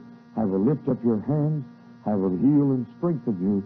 And the vision that I gave you it was 6 years ago, under a great turmoil, that I loosed you into the ministry of my anointing. And you will be strong in the Word, and you will know that as you pray for others, I've loosed the creative talent upon thee, and you will go forth in my name. For a new door, an effectual door is being opened, and no man will shut it. For the authority of my word shall go before you, and that weakness through your back and in the metabolism of your body is healed. Hallelujah. And the Lord has lifted that from you, and that emotional which caused a nervous reaction is loosed.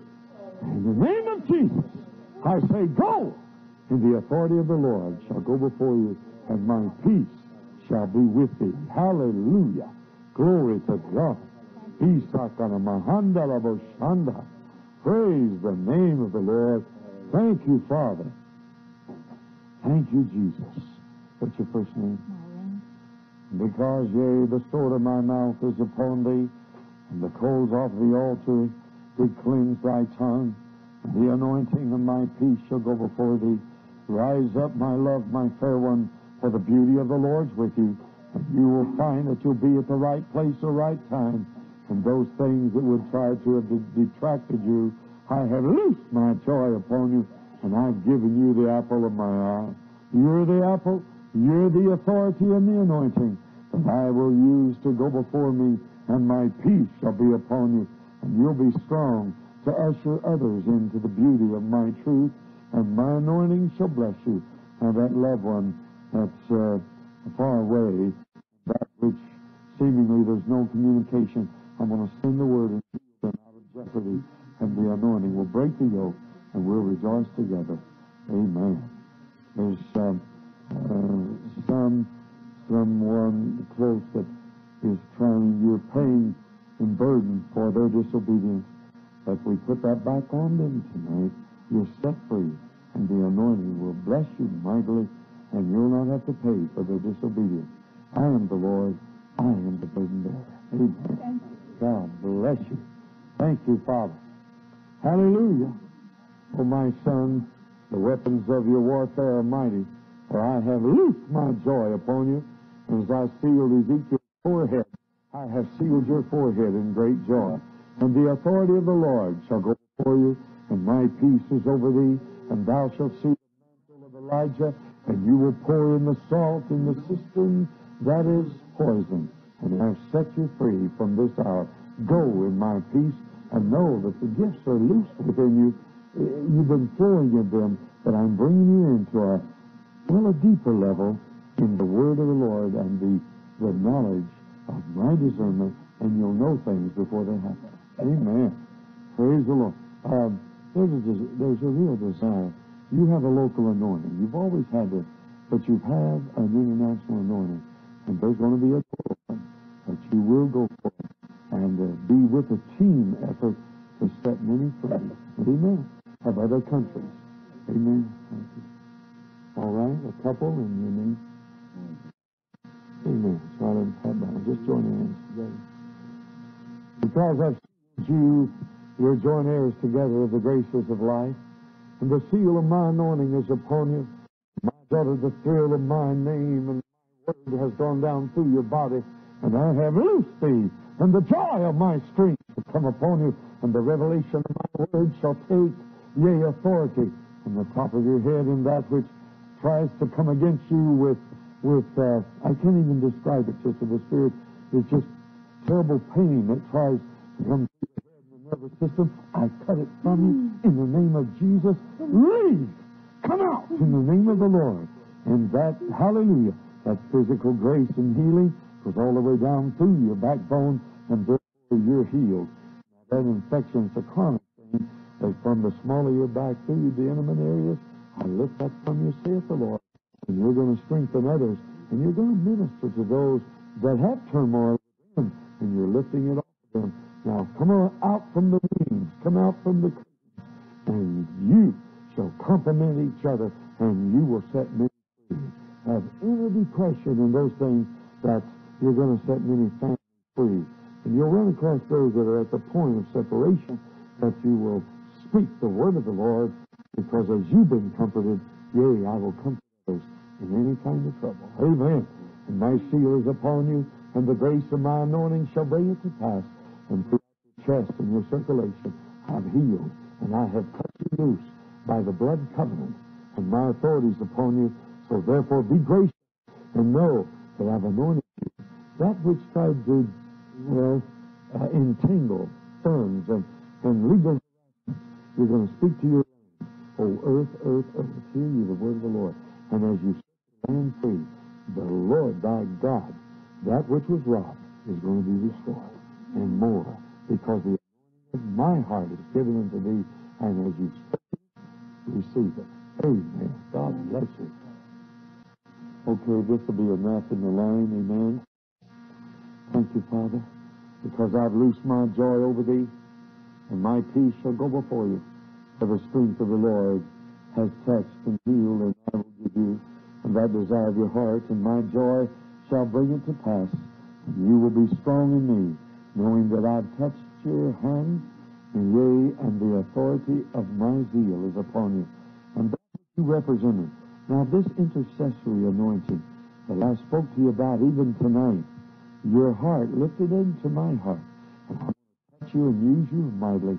For the grace of the Almighty God shall go before you, and we'll rejoice together. Amen. God bless you. Hallelujah.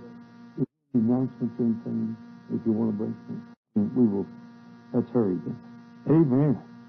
Well, the anointing, that's upon us now. Praise God. I've cocooned you, my daughter. I've cocooned you in my love and the joy of my strength.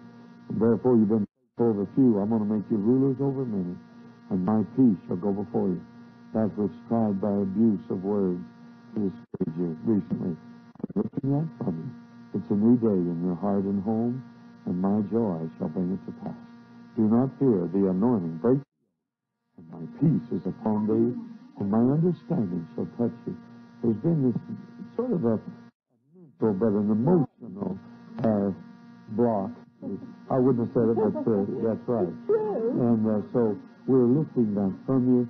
You're concerned about that, has mental reasonings, memory, and so forth. I've lifted up from you, saith the Lord. And with the stripes of the Lord, you're healed. Amen. Reach your hands out toward her. The desire of her heart is released and healed. Command in Jesus' name, from the top of your head to the sole of your feet, every mental faculty to be brought together in healing power. Hallelujah. There it is. Oh, I felt that beautifully. Woo! Glory to God. Hallelujah. Amen. Hallelujah.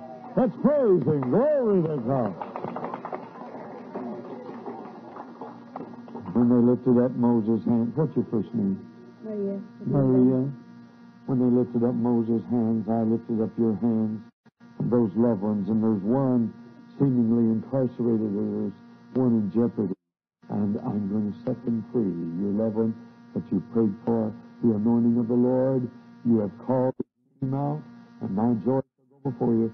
There's also a family involved. I will bless you mightily. The anointing of my peace is upon you, and I will speak. I'm going to write a chapter in your life. Because, yea, our love together, I have walked with thee, and we have agreed, and you have stood on my word. And even though the enemy has made you feel humiliated, that you think you don't have enough faith, but I gave you a measure of faith. It's my joy. It's the faith of Almighty God. Now I'm sending the word and lifting that jeopardy and that which tried to imprison these loved ones. I release them, and your prayers have availed much. We'll rejoice together, saith thy God. Now this physical depression, in Jesus' name, the weakness to lift off of this body, the metabolism is healed. The anointing of the Lord's going through down to your body and through your limbs, and praise God. The night season, you have been disturbed, the terror by night. I'm lifting that from you, and you'll not fear any longer. And your environment where your dwelling is, I'm lifting off the curse of that area and setting them free, because you have prayed, saith the Lord. Hallelujah! Thank you, Father. What is your name? And because you're the mantle of my strength shall go down through you, and my joy is around about you. Do not fear, yea, the mantle of the Lord is around about your shoulders. And I will give you wisdom in this matter. I'm going to also promote you, and that which your financial limitation had tried to come against. Even tonight, it made a weariness to your spirit. I will not have that, saith the Lord Jesus. I've spoken to your spirit. I've spoken to the beauty of the Lord within thee, and you shall enjoy life. And that joy, you say, oh, if I was my old self, oh, if I was my old self, you're going to be your new self. You'll be great rejoicing, and yea, the joy and the thrill and the personality, the effervescence of my spirit shall go before you, and the bubbly, overjoying thoughts of the Lord shall be restored, because I'm going to bring to pass to this heart, and I'm going to heal the innermost being of your spirit, and in the inner chambers intimately, and I will bless you mightily, and you'll say, yea, there's an intimate relationship, something in that area that the Lord says He will heal to go before thee, saith the Lord. So, yea, rejoice. I'm walking and taking you with me, and the joy of the Lord. I brought you through that fiery trial. Now I'm going to anoint you to minister to others, saith the Lord. Your dwelling is going to be enhanced. There will be a release financially, and my strength shall go before you. There's a loved one, of course, that's discouraged right now, but I'm going to bring them out, and you'll see that I've healed this situation, and there will not be the schism, thus saith the Lord. Hallelujah. For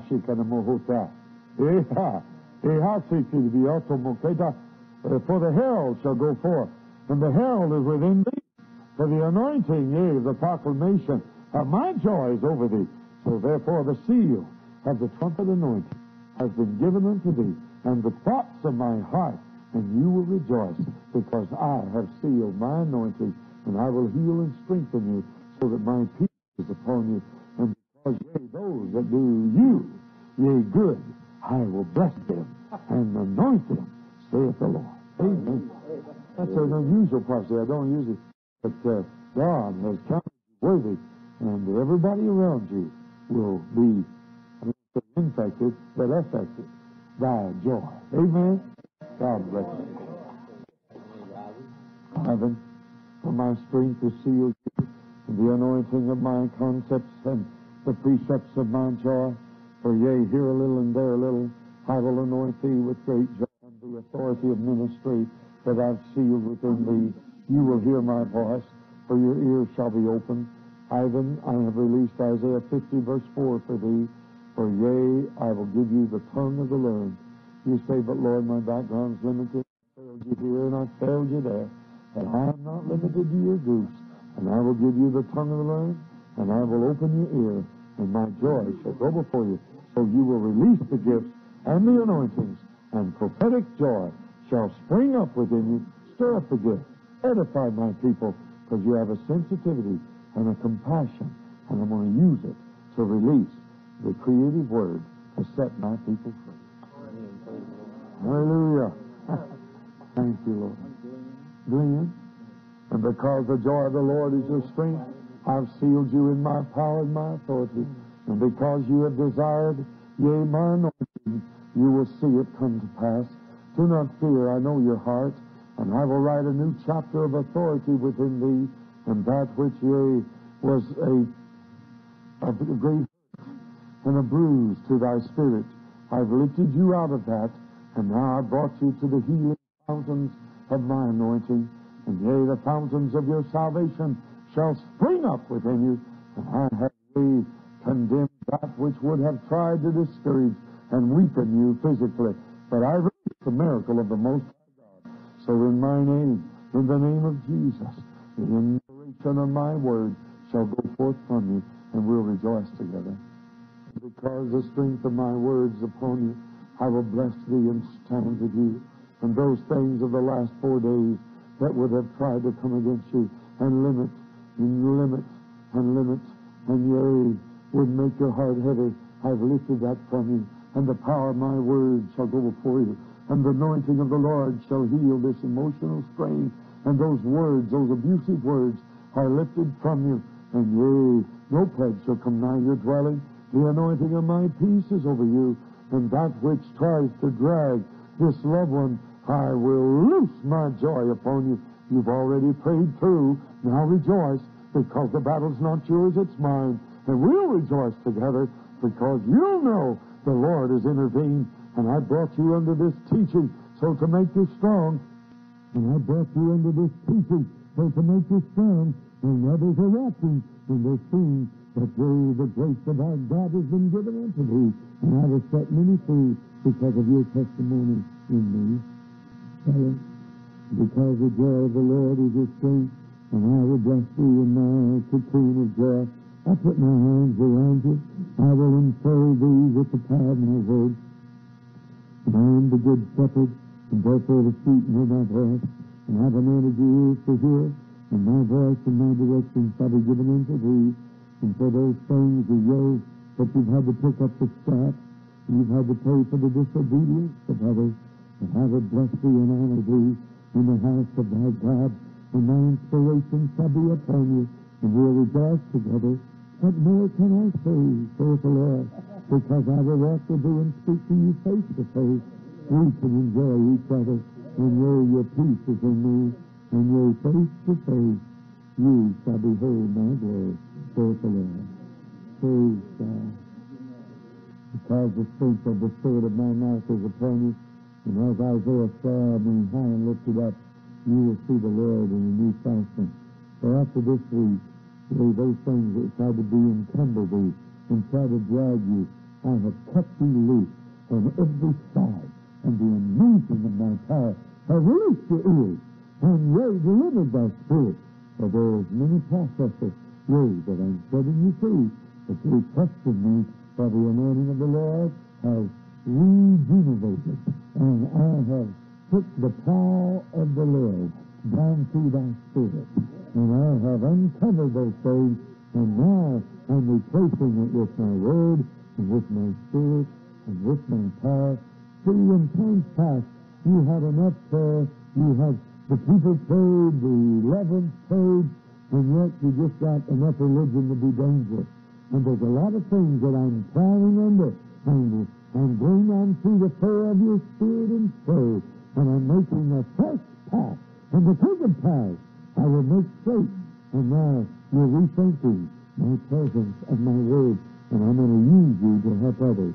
Do not feel the humiliation of limited, but they know that what you've gone through, you're able to pull others up into the high calling of our God. And you'll see it with us. Amen. God bless you. You better get that and put it in the Bible and wear a good warfare with it. Hallelujah. Yes, because I will walk with you and I will proclaim you with the key of David. Key of David means that you have come to a door, and that door you've just bumped your nose against quite a few times. Finances are involved also, but I'm going to open that door and then on the step. The anointing of my peace shall go before you, and the thrill of my word is sealed to your heart. For I will open up by my spirit. And the Holy Ghost is writing a new chapter within your heart, my son. And the vision and the glory of your youth, because I brought you forth, and because your parents and those that dedicated you unto me, the anointing of a particular level and phase for the destiny of my glory for you. And your spirit is childlike, and compassion is coming upon thee that will bless you and strengthen you. And you've given to others, you've given him. The results are not pleasant. But yet you've done it out of the compassion that I've given you. Now I'm going to bless you mightily. Now my heart shall bless you in the glory of my word. And you haven't given into a bag full of holes.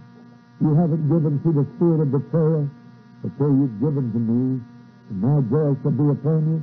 So from this day on, wrap your tongue, fast your words, speak the things that are positive, because I'm going to pour you out a blessing. And these other loved ones and those that are heavy on your heart now, you will set them free.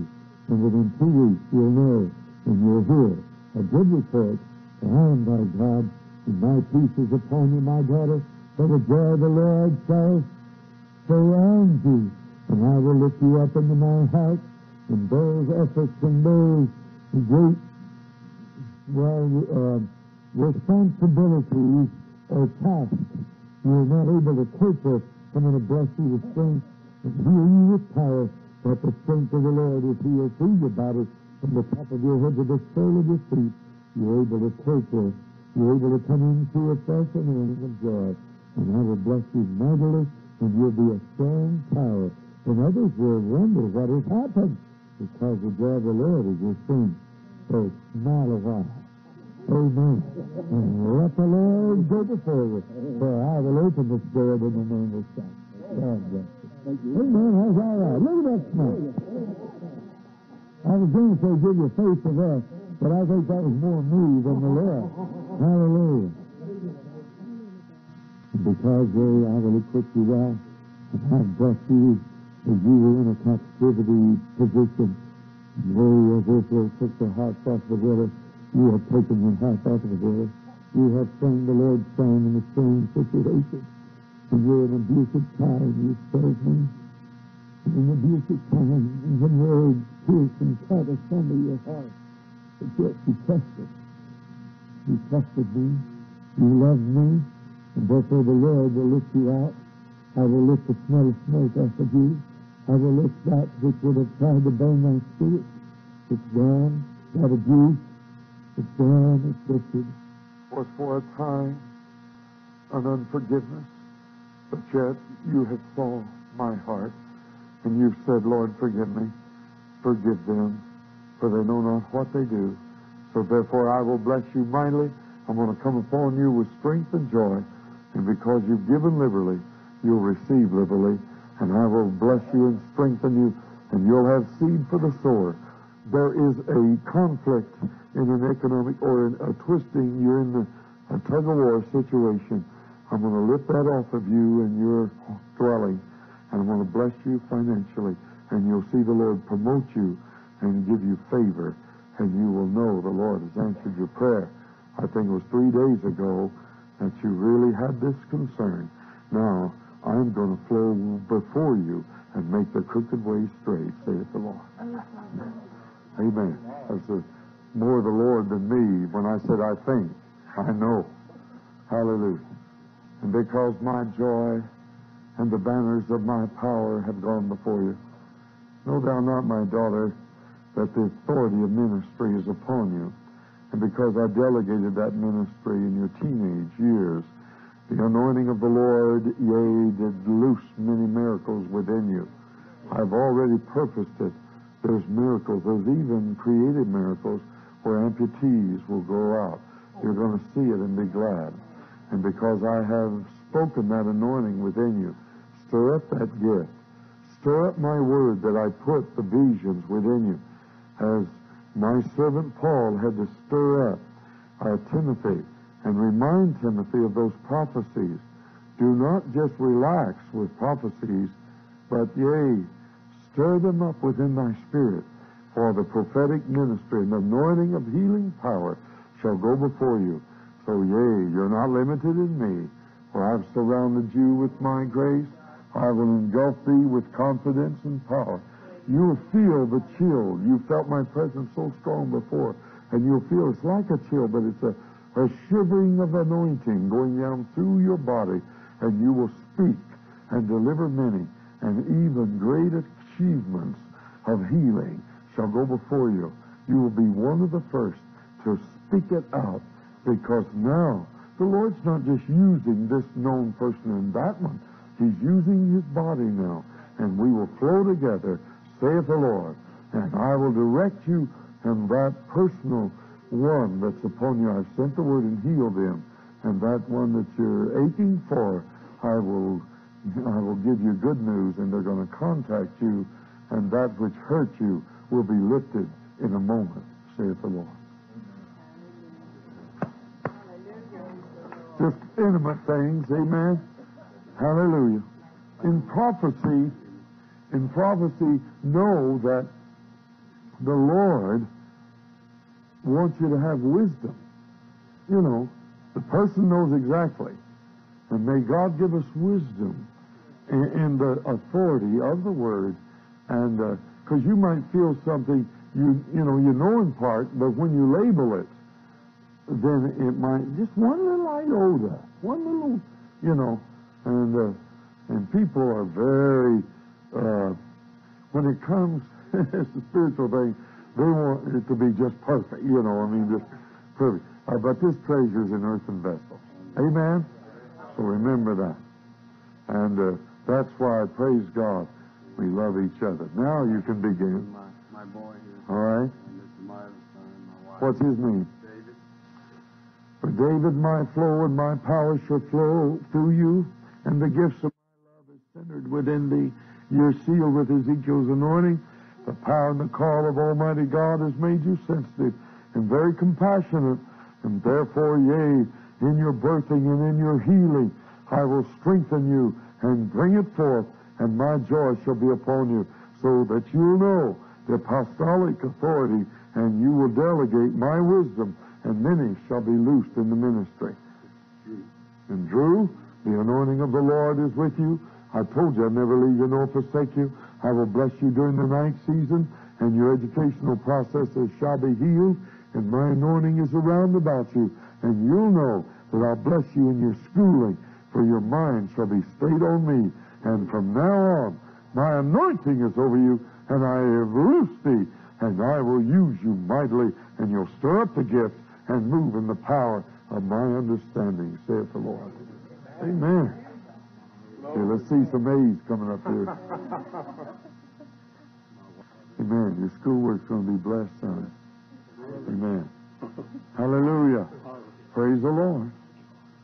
Because the zeal of the house of the Lord is upon you, And because the joy of the Lord is your strength, and you have understood and been great compassion about for 4 years now, in those that, when you heard it on the news, and when you saw pictures, and when everybody presented a just cause, but yet you kept my heart, yet you kept my feelings, and yet you knew and you suffered with them. How humiliating is those that have been crushed by the media, and those that have been tripped up by the enemy, and those ministries that seemingly are run out as an old rag is run out. But yet, you said, my God, help them. My God, I realized that your heart was reaching out, and therefore I've kept you in my power and in my purposes, and I will bless you and teach you my ways, and you shall help others and be strong in the power, and you will teach my word with great joy, and you're even going to know the creative talent, and you'll sing the Lord's song, and you'll come forth in my joy, for the enriching of my teaching shall go through your being, and I have enriched thee, and through thy back, yea, I have loosed and liberated and healed, and this that would try to worry thee, yea, through your digestive system, through the lower part of your abdomen, I'm healing and strengthening you, and we'll rejoice together, because I called you, I elected you, my peace shall go before you, and I've given you as a vision, I've given you authority to compliment thy husband. You're the gift that I had for each other, and he's the gift for you, and what you are, yea, he is not, and what you are not, he is, and you shall flow together, and my peace shall go before you. Now, the joy of the Lord within 2 weeks is opening up a new door that you'll feel grateful for. For 6 months now, I've heard your cry, and we'll rejoice together. Amen. Because my son, that's all right, stay with me. Join hands. Because my son, you've joined heirs together the graces of life, I will not allow this grace of life to be robbed from you. I'm going to open up this door, this high calling door. The anointing of secular grace shall be given unto thee, and I will bless you mightily, for I have broken the yoke financially. That which would try to crush is lifted from you. I'm going to restore that which was robbed from you, and by the cunning of others and the wrath of men, I'm going to change. I'm going to turn the wrath of men to praise me, and I'm going to anoint you with grace, and the power of my word shall go before you, and we will enjoy it together, because you'll know, you'll see a fresh anointing, a fresh opportunity, and you shall enjoy it and take authority over your land, for the land, hallelujah, will come forth, and the legal harassments are lifted, and my peace shall go before you. Amen. Hallelujah, hallelujah. Praise God. What's your name? Nathan. Nathan? Hallelujah. For my joy is around about you, and my peace is over thee, for I have strengthened thine ears. So yea, loose my joy, and I will use you, and I will speak my anointing, for the gifts of the Holy Ghost and the commands and the statutes of Almighty God will go before you. You will be successful.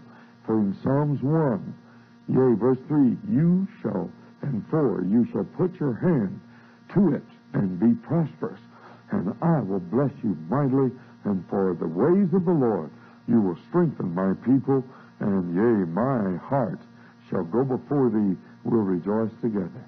You just stand here. What's your name? Cameron. Help me pray. For who? Cameron.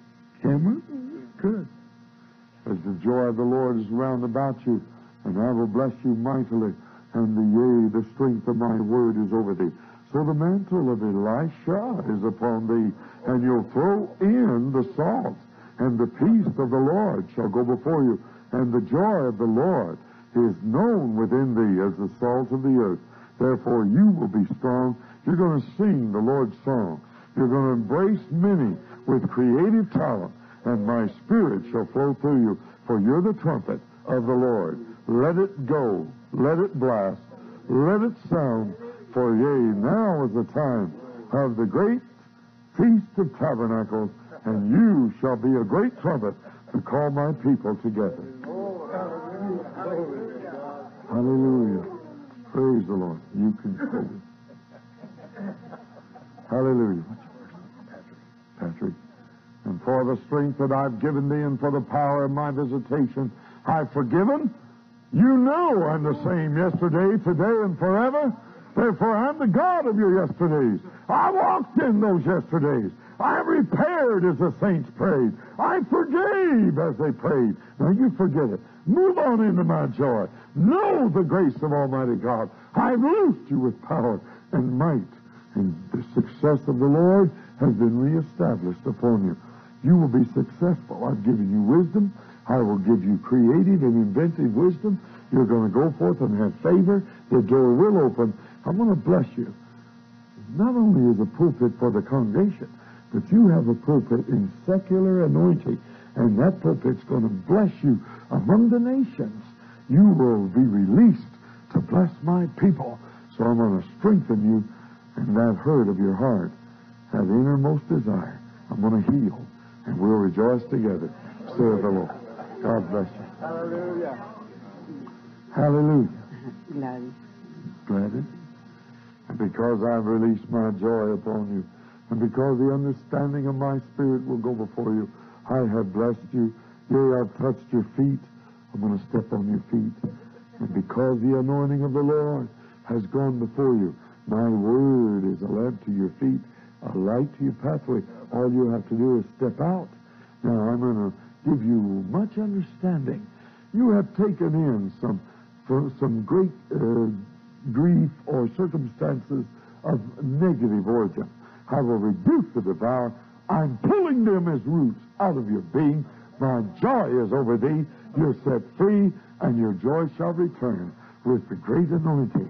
For I've loosed you with peace, and the joy of the Lord is your strength. Now your eyes are healed, and I will give you, yea, the apple of my eye.